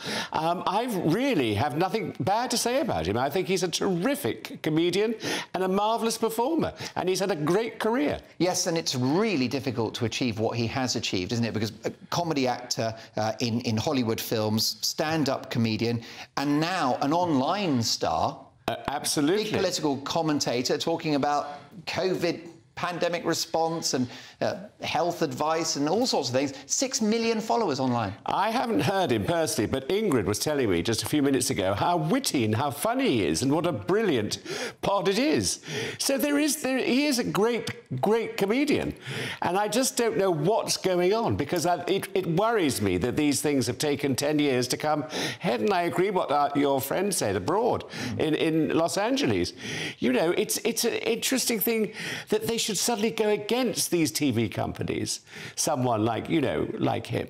I find it very bizarre. Indeed. So how do you think this will be going down in the world of showbiz among agents? Because, for example, in the last 24 hours, he's now been dumped by his literary agent. Is that a little rash, given the fact that he hasn't had a chance to clear his name? Well, I think very rash. I mean, you know, and I hope that when this is sorted out, he goes to another good agent, another good literary agent. I mean, I think you can't... Why do people make these statements now, immediately, there's something has happened? However, I wonder whether it's appropriate for Mr. Brand, when faced with these allegations that he denies, whether it's appropriate for him to appear on stage in Wembley this evening in front of 2,000 adoring fans. Is that appropriate? Was it appropriate for him to go on AES today and do a video about these allegations? Don't you think that he should just get a response from a lawyer? Has he handled this correctly? Well, I take my hat off to him for going to Wembley tonight and performing in front of his fans, because they paid good money and it's a job, and he's fulfilling that job. And he's not hiding away. I think if he hid away, I think we'd all be very worried. More from Biggins when the papers drop in just a couple of minutes' time. Let me reiterate that Russell Brand denies these allegations, but these allegations come from top journalists, and it is actually a triumvirate of media brands. It's Channel 4's Dispatches, it's The Times and The Sunday Times, and they believe they've got enough evidence to back up those allegations that Russell Brand, and serious allegations, has been guilty of rape and sexual assault and other quite significantly and outrageously egregious crimes. So he denies those allegations, but they stand. I think the answer, by the way, is for the police to step in and address this, and for legal due process to take course. OK, folks, here's the weather. A brighter outlook with Boxed Solar. Proud sponsors of weather on GB News. Hello there, good evening. I'm Jonathan Vaughtry, here with your latest GB News weather forecast provided by the Met Office. There's increasing threats of some heavy and thundery showers as we move into the second half of the weekend. For Saturday evening, though, generally lighter showers on the cards for southwest England, Wales, generally pushing towards Northern Ireland into the early hours of Sunday morning. The cloud building across the southern two-thirds of the UK, so it will be a relatively mild night here, particularly across the far south of England, high teens holding up, but across the far north of Scotland, a much chillier night, 2 to to 5 degrees Celsius quite widely, if not some frost in rural spots. That cloud and rain will continue to steadily progress its way northwards. The Northern Isles, parts of the Highlands seeing a good amount of sunshine, but we'll start to see those heavy thundery showers pushing into southern England, Wales as we head throughout the day. Some local disruption and flooding is possible. Generally, temperatures will be a notch down compared to Saturday for the southeast, thanks to an increased amounts of cloud, but maybe slightly higher for parts of Scotland and Northern Ireland. Into Monday, this cold front will be swinging its way through. Behind that, we'll see some fresher air filtering in behind it. So still quite muggy and mild ahead of it, but eventually seeing those fresher conditions swing in. But on the cold front itself, again, really quite unsettled with heavy showers, thunderstorms and rain in the mixture, and quite a blustery day for all of us on the whole. There's further unsettled weather as we head throughout the rest of the week as well, and low pressure looks like it will be staying in charge. Enjoy the rest of your evening. Bye-bye. A brighter outlook with Boxed Solar. Proud sponsors of weather on GB News. You're watching Mark Dolan tonight. The papers are next, and those allegations in relation to Russell Brand, allegations of rape and sexual assault, they are allegations that could destroy his career and that would certainly rock the world of showbiz. More on that next. Monday to Thursday nights on GB News. At 6, it's Dubes & Co. 7 o'clock, Farage. At 8, join Jacob Rees-Mogg. And at 9, Dan Wootton Tonight, followed by Headliners. On TV, radio and online. This is GB News. Now then, Lee Anderson here. Join me on GB News on my show, The Real World, every Friday at 7 p.m. I'm not eating bloody cat. Are you Delicious. mental? Open your mouth. OK, here comes a train. Reminds me of the scene in Singing in the Rain. Adam, is that a good one? Whoa! Join me at 7 on GB News, Britain's news channel. Join me, Camilla Tominey, on Sunday mornings from 9:30, taking the politicians to task and breaking out of SW1 to see how their decisions are affecting you across the UK. Bursting the Westminster bubble every Sunday morning, only on GB News, the People's Channel. Britain's watching. Join us every night on GB News at 11 p.m. for Headliners, which is 3 top comedians going through the next day's news stories, which is exactly what you need, because when the establishment has gone crazy, you need some craziness to make sense of it. So join us 11 p.m. every night on GB News, the People's Channel, Britain's news channel. I'm Andrew Doyle. Join me at 7 o'clock every Sunday night for Free Speech Nation, the show where I tackle the week's biggest stories in politics and current affairs with the help of my 2 comedian panellists and a variety of special guests. Free Speech Nation, Sunday nights from 7 on GB News, the People's Channel, Britain's news channel.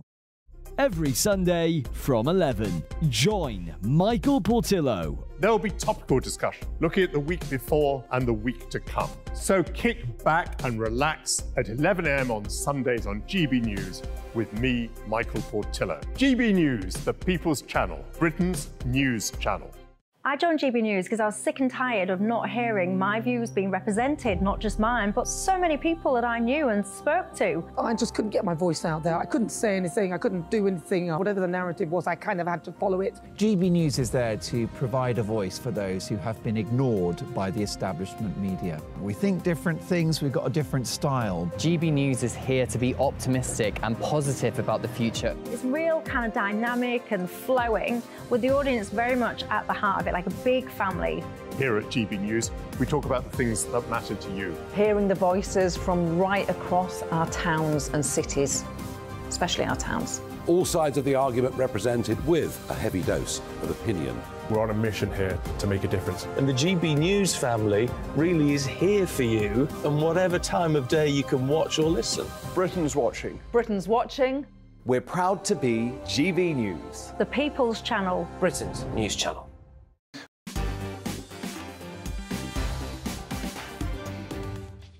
Well, it's just gone 10:30. Let's have a look at tomorrow's papers.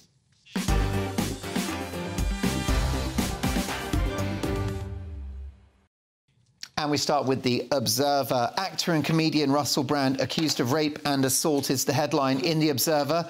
Also, Labour wants new EU links in a reset of foreign policy. Ties with Europe a top priority, says David Lammy.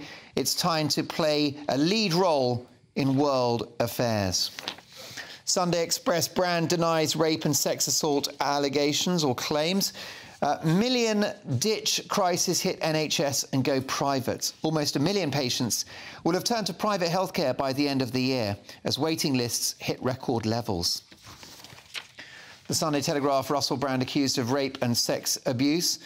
Trust to criticise Sunak's £35 billion of overspending since being Prime Minister. UK fails to prosecute Chinese spy suspects. And GMC removes word mother from staff maternity guidance, a topic I raised earlier with my pundits. The Sunday Times accused Russell Brand, the sex predator who hid in plain sight. 4 women say they were assaulted by the comedian. 1 claims that she was raped. Another of the women says she was groomed at the age of 16 after the star picked her up whilst she was out shopping. Now, this is a story, a set of allegations put together by The Times, The Sunday Times and the Channel 4 Dispatches show, which has been airing earlier this evening. Brand strenuously denies the allegations, say The Sunday Times. He argues that all his relationships have been consensual. A second woman has alleged that Brand assaulted her when he was 31 and she was 16 and still at school. She said he sent a car to her school to pick her up and referred to her as the child during an emotionally abusive and controlling relationship that lasted about 3 months. Some of the other allegations are so egregious that I don't think I can really quote them to you on this programme, but Russell Brand denies these allegations. Sunday Mirror, TV show bombshell, Brand accused of rape and sex assaults. Woman alleges he raped her against a wall in his LA home. The Sun on Sunday, bombshell TV allegations, Russell Brand raped me. Woman's shock interview, star denies very serious claims.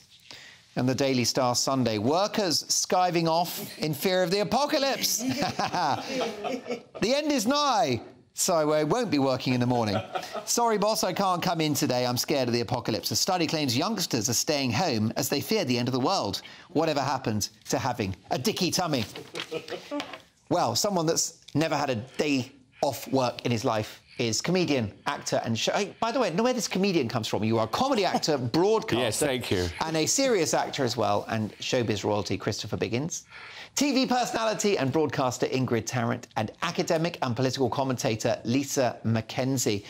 Lisa, your reaction to the Russell Brand story. I mean, obviously what we can't do, can we, Lisa, is indulge in trial by media. No. We can't sit here and speculate, is this guy guilty or not guilty, but we can react to what is a huge story. I wouldn't want to sort of trial by media. I think I think every time one of these things happen, I think the public, you know, the sort of trial by media is it's unfair. And I think perhaps, you know, it's a business, the newspapers are a business, this is a business, so we're all sort of jumping on it. So I would say where I am at the moment is I'm just standing back, watching, and knowing the world as I know it, where there are powerful men and there are spaces where powerful men have a lot of power, that these things tend to happen.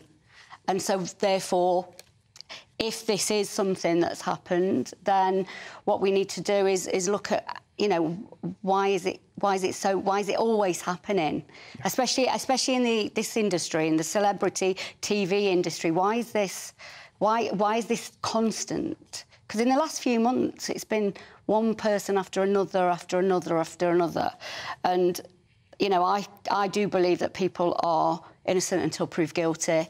And this sort of worries me, all of this. You know, this sort of trial by media. I don't know if he will ever come back from this, actually. Well, I wonder, because that's the issue, isn't it, Ingrid? Whether or not he clears his name, it could be that the damage is done, just in terms of how showbiz works and reputations.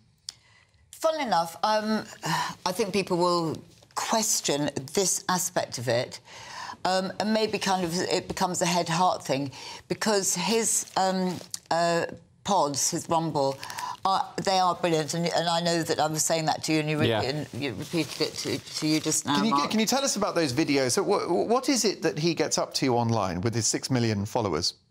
He looks at issues at the time. So it's climate change, it was the COVID jab, EVs, Ukraine-Russia war, whatever is a controversial subject of the now.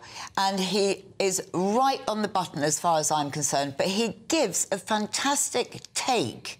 He's so well informed, his research is incredibly thorough. He makes you think. He puts things out there that you hadn't quite considered. So you can then make a balance. You don't have to agree with him, but he's offering a viewpoint like we do here. Do you think, Christopher, that he should come off air from his online show until he has addressed these allegations, perhaps spoken to the police and cleared his name?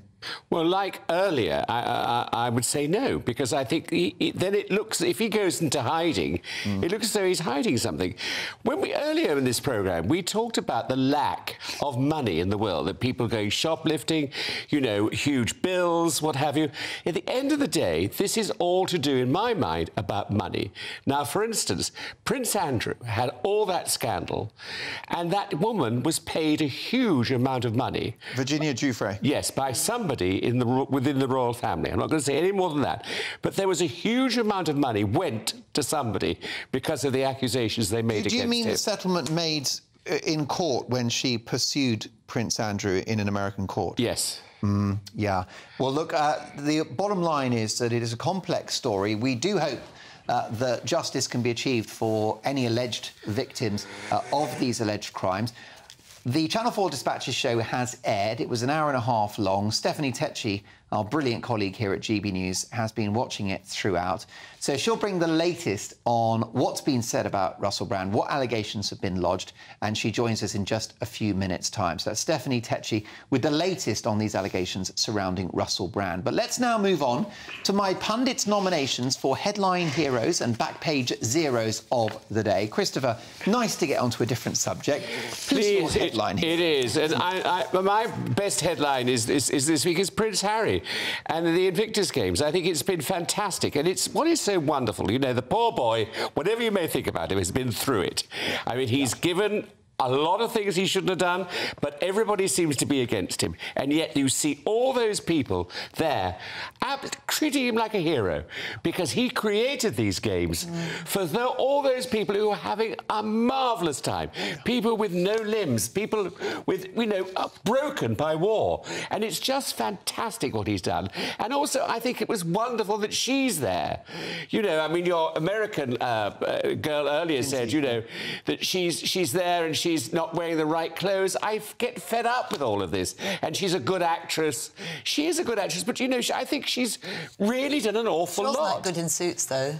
Well, I quite liked her in Suits, funny enough. But anyway, but I do think, you know, she's making an effort. I think their relationship, as far as we can see, it seems to be good. She's there supporting him. They're clapping along with everything, enjoying, you know, giving the medals out. I think it's a marvellous story for the week. There you go. Nice positive note to end on. How about you, your headline hero? Oh, it's Jim Carter, the actor that was in Downton Abbey, and he's married to Imelda Staunton, and he wants to bring gardening into the curriculum. And I think that is such a super brilliant idea. During lockdown, a lot of people started getting into gardening. They were growing their own fruits and vegetables, and they were really thriving on, it's like you reap what you sow, so they were getting that back. And I think it's so important because kids have lost that. They do it in nursery school, absolutely wonderful, then it all stops. And they need to get in touch with life, with nature, and it's very therapeutic. There's a lot of kids that are suffering, not just children, a lot of people with mental illnesses for various reasons, and lockdown really certainly didn't help. And I think this is a form of therapy, and I really, really hope he succeeds in getting that through. Which is why allotments are such a good idea. Yes, and they're so loved. Yes. Yeah, definitely. Lisa, who's your headline hero? A year ago today, the young woman, Mahsa Amini,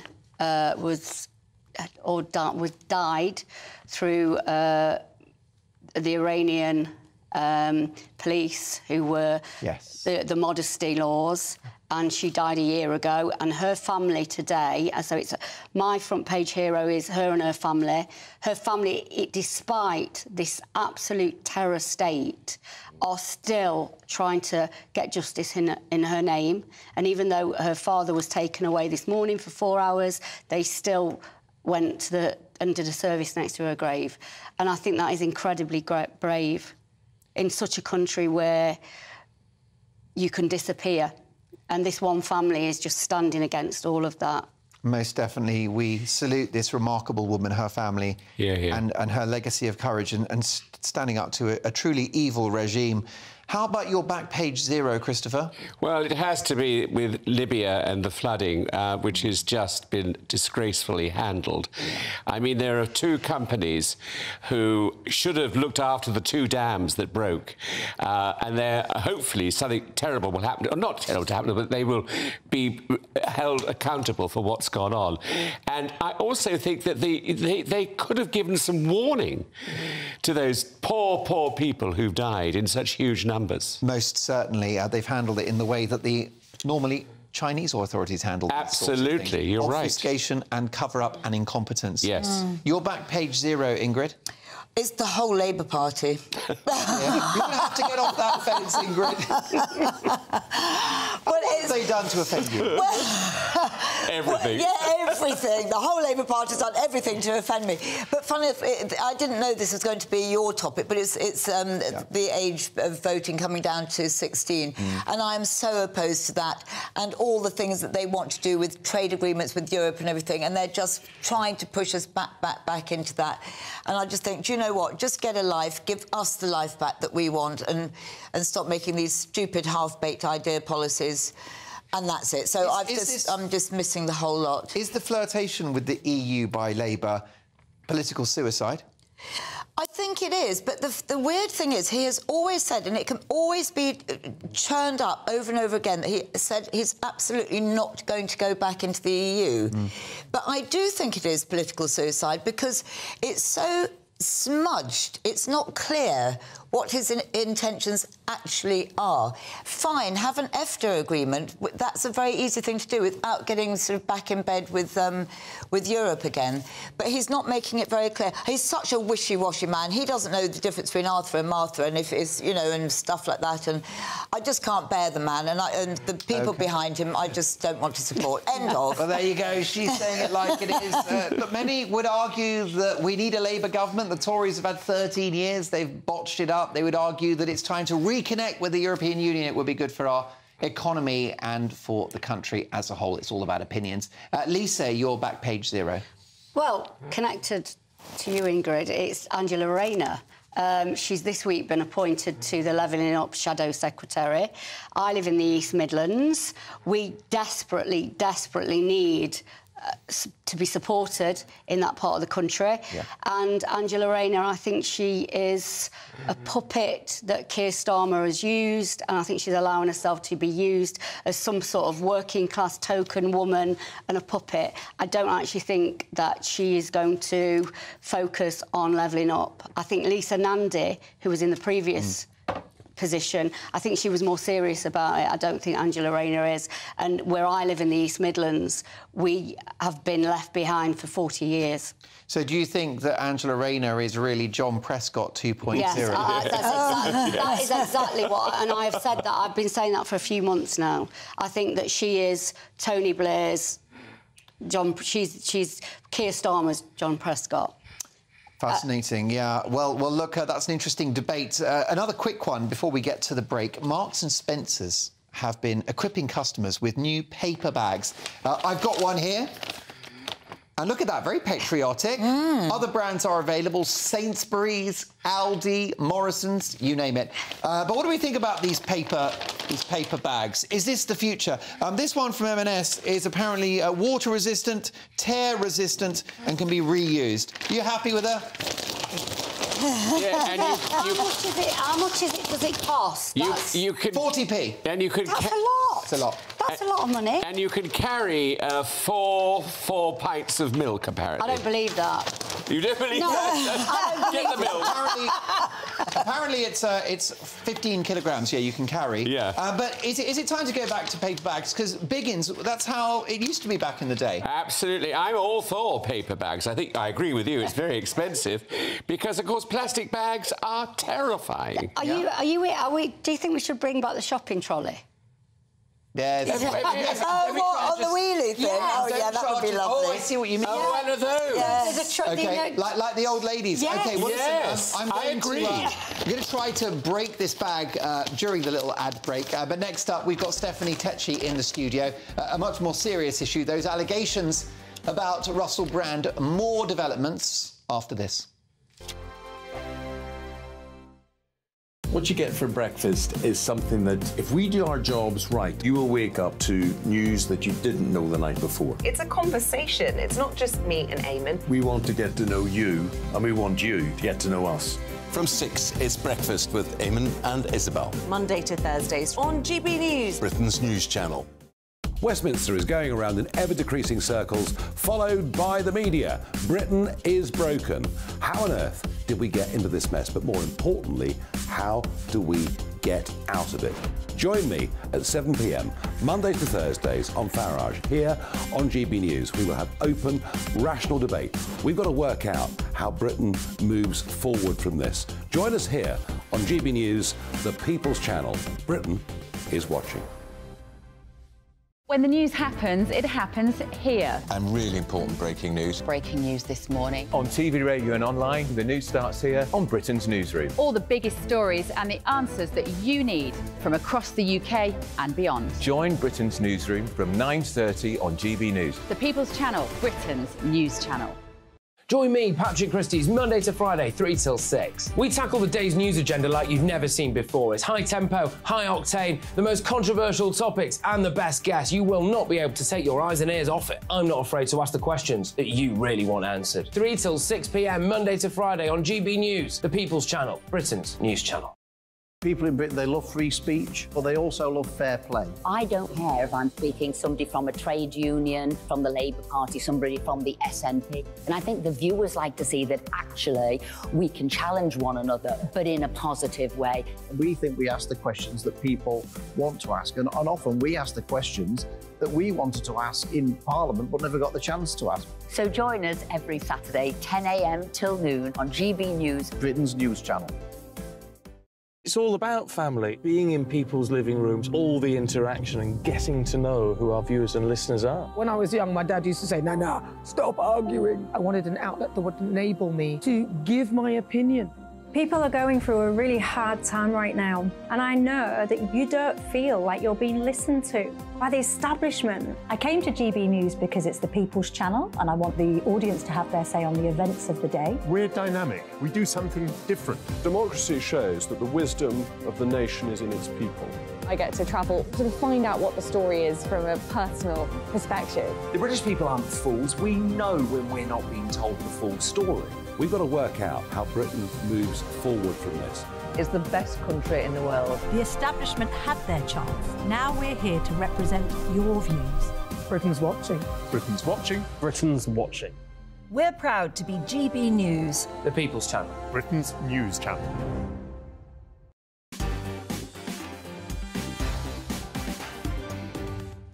Well, more now on this Channel 4 Dispatches documentary. It came off air at 10:30. It's been in coalition, if you like, with the Sunday Times and the Times newspaper in relation to allegations about Russell Brand, allegations of rape and sexual assault, allegations which he strenuously denies.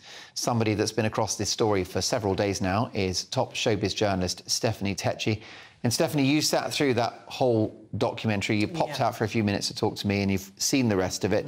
90 minutes. How tough a watch was it? It's very tough because you're actually hearing the stories of these women and the, you know, their allegations of rape, of abuse. One was just only 16 years old when she met Russell Brand. So for her to experience how her innocence was robbed, apparently, and allegedly by Russell Brand, that's quite hard for anybody to hear, any woman or any man. You've also had allegations of rape from one American woman who says that Russell Brand allegedly raped her in his house in LA. So to go through the journey with the people who have gone through this abuse is quite hard for anybody to watch.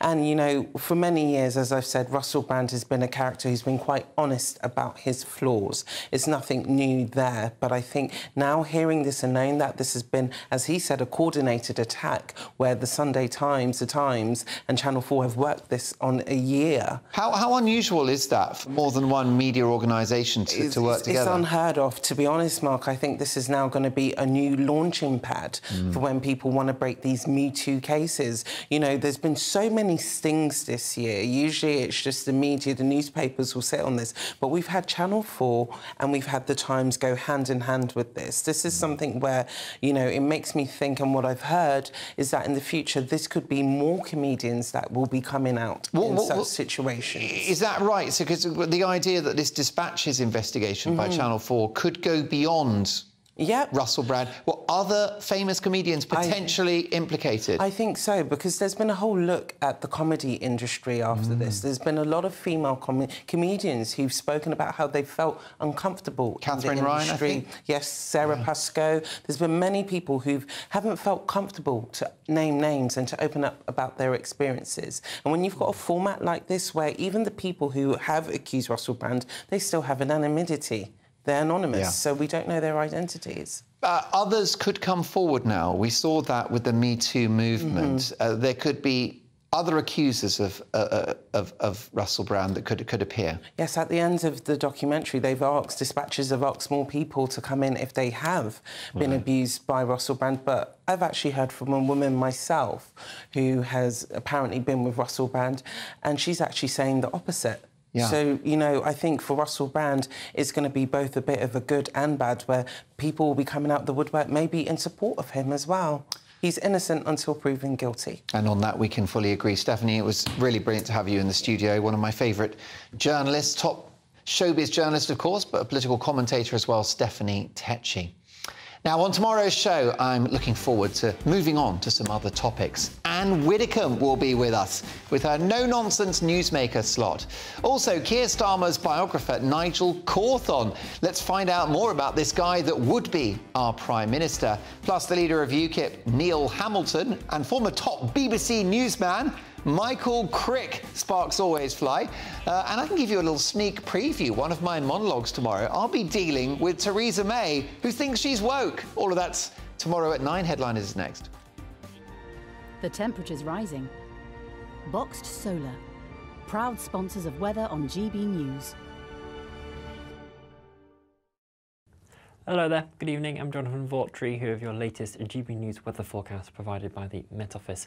There's some increasing threats of some heavy and thundery showers as we move into the second half of the weekend. For Saturday evening, though, generally lighter showers on the cards for southwest England, Wales, generally pushing towards Northern Ireland into the early hours of Sunday morning. The cloud building across the southern two-thirds of the UK, so it will be a relatively mild night here, particularly across the far south of England, high teens holding up, but across the far north of Scotland, a much chillier night, 2 to 5 degrees Celsius quite widely, if not some frost in rural spots. That cloud and rain will continue to steadily progress its way northwards. The Northern Isles, parts of the Highlands are seeing a good amount of sunshine, but we'll start to see those heavy thundery showers pushing into southern England, Wales as we head throughout the day. Some local disruption and flooding is possible. Generally, temperatures will be a notch down compared to Saturday for the southeast, thanks to an increased amounts of cloud, but maybe slightly higher for parts of Scotland and Northern Ireland. Into Monday, this cold front will be swinging its way through. Behind that, we'll see some fresher air filtering in behind it. So still quite muggy and mild ahead of it, but eventually seeing those fresher conditions swing in. But on the cold front itself, again, really quite unsettled with heavy showers, thunderstorms and rain in the mixture, and quite a blustery day for all of us on the whole. There's further unsettled weather as we head throughout the rest of the week as well, and low pressure looks like it will be staying in charge. So enjoy the rest of your evening. Bye-bye. The temperature's rising. Boxed Solar, proud sponsors of weather on GB News. The Live Desk with me, Mark Longhurst. And me, Pip Thompson. It's here Monday to Friday on GB News. From midday, we'll bring you the news as it breaks, whenever it's happening and wherever it's happening, from across the UK and around the world. Refreshing, feisty, but with a bit of fun too. If it matters to you, we'll have it covered on TV, radio and online. Join the live desk on GB News, the People's Channel, Britain's news channel. So Jubes and Kerr, we tackle the issues of the day with real, robust debate, both sides of the fence, battling it out with me in the middle with my forthright opinions and views. And often really interesting things happen because you start with a position and then by the end of the debate you find actually, well, I might not have thought about that one. What we need in this country is 2 new political parties. You should maybe think about doing a 2024 calendar.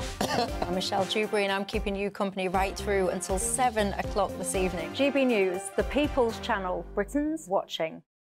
Monday to Thursday, 9 p.m. till 11 p.m. Join me, Dan Wootton, for 2 hours packed full of unfiltered opinions, unique takes and fiery debates. I guarantee you blockbuster guests and exclusive reporting with no spin, no bias, no censorship. I think there is a culture of collusion, quite frankly. And no reason to go to bed. That's Dan Wootton tonight on TV, radio and online. Monday to Thursday from 9 p.m. till 11 p.m. only on GB News, Britain's news channel. In a world of dull and predictable radio and TV shows.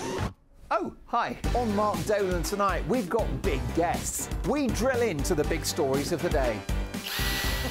The show adds up to a brilliant listening and viewing experience. Mark Dolan Tonight is the most entertaining current affairs show ever, and that's a fact. That's Mark Dolan Tonight, Friday, Saturday and Sunday from 9. Only on GB News, Britain's news channel. Like all families, we have arguments every now and then, but actually we agree on what the mission of GB News is, and that's the most fundamentally important thing. GB News provides the kind of platform that lets all voices be heard. We don't hold back. We're free to say what we really think. Just because some people who live in a tiny little Westminster bubble think that their particular story is important, that's not the most important story for me. And often there will be difficult stories, stories that you won't find on the establishment media. Because what people think in the north of England may be very different to what they're thinking in the home counties. We're going to carry on telling the world what life is really like for households up and down the UK. We love to be in your car, in your kitchen as you're having your breakfast. Whatever you're doing, you are part of the show. If it matters to you, it matters to us. Britain's watching. Britain's watching. Britain's watching. We're proud to be GB News, the People's Channel, Britain's news channel.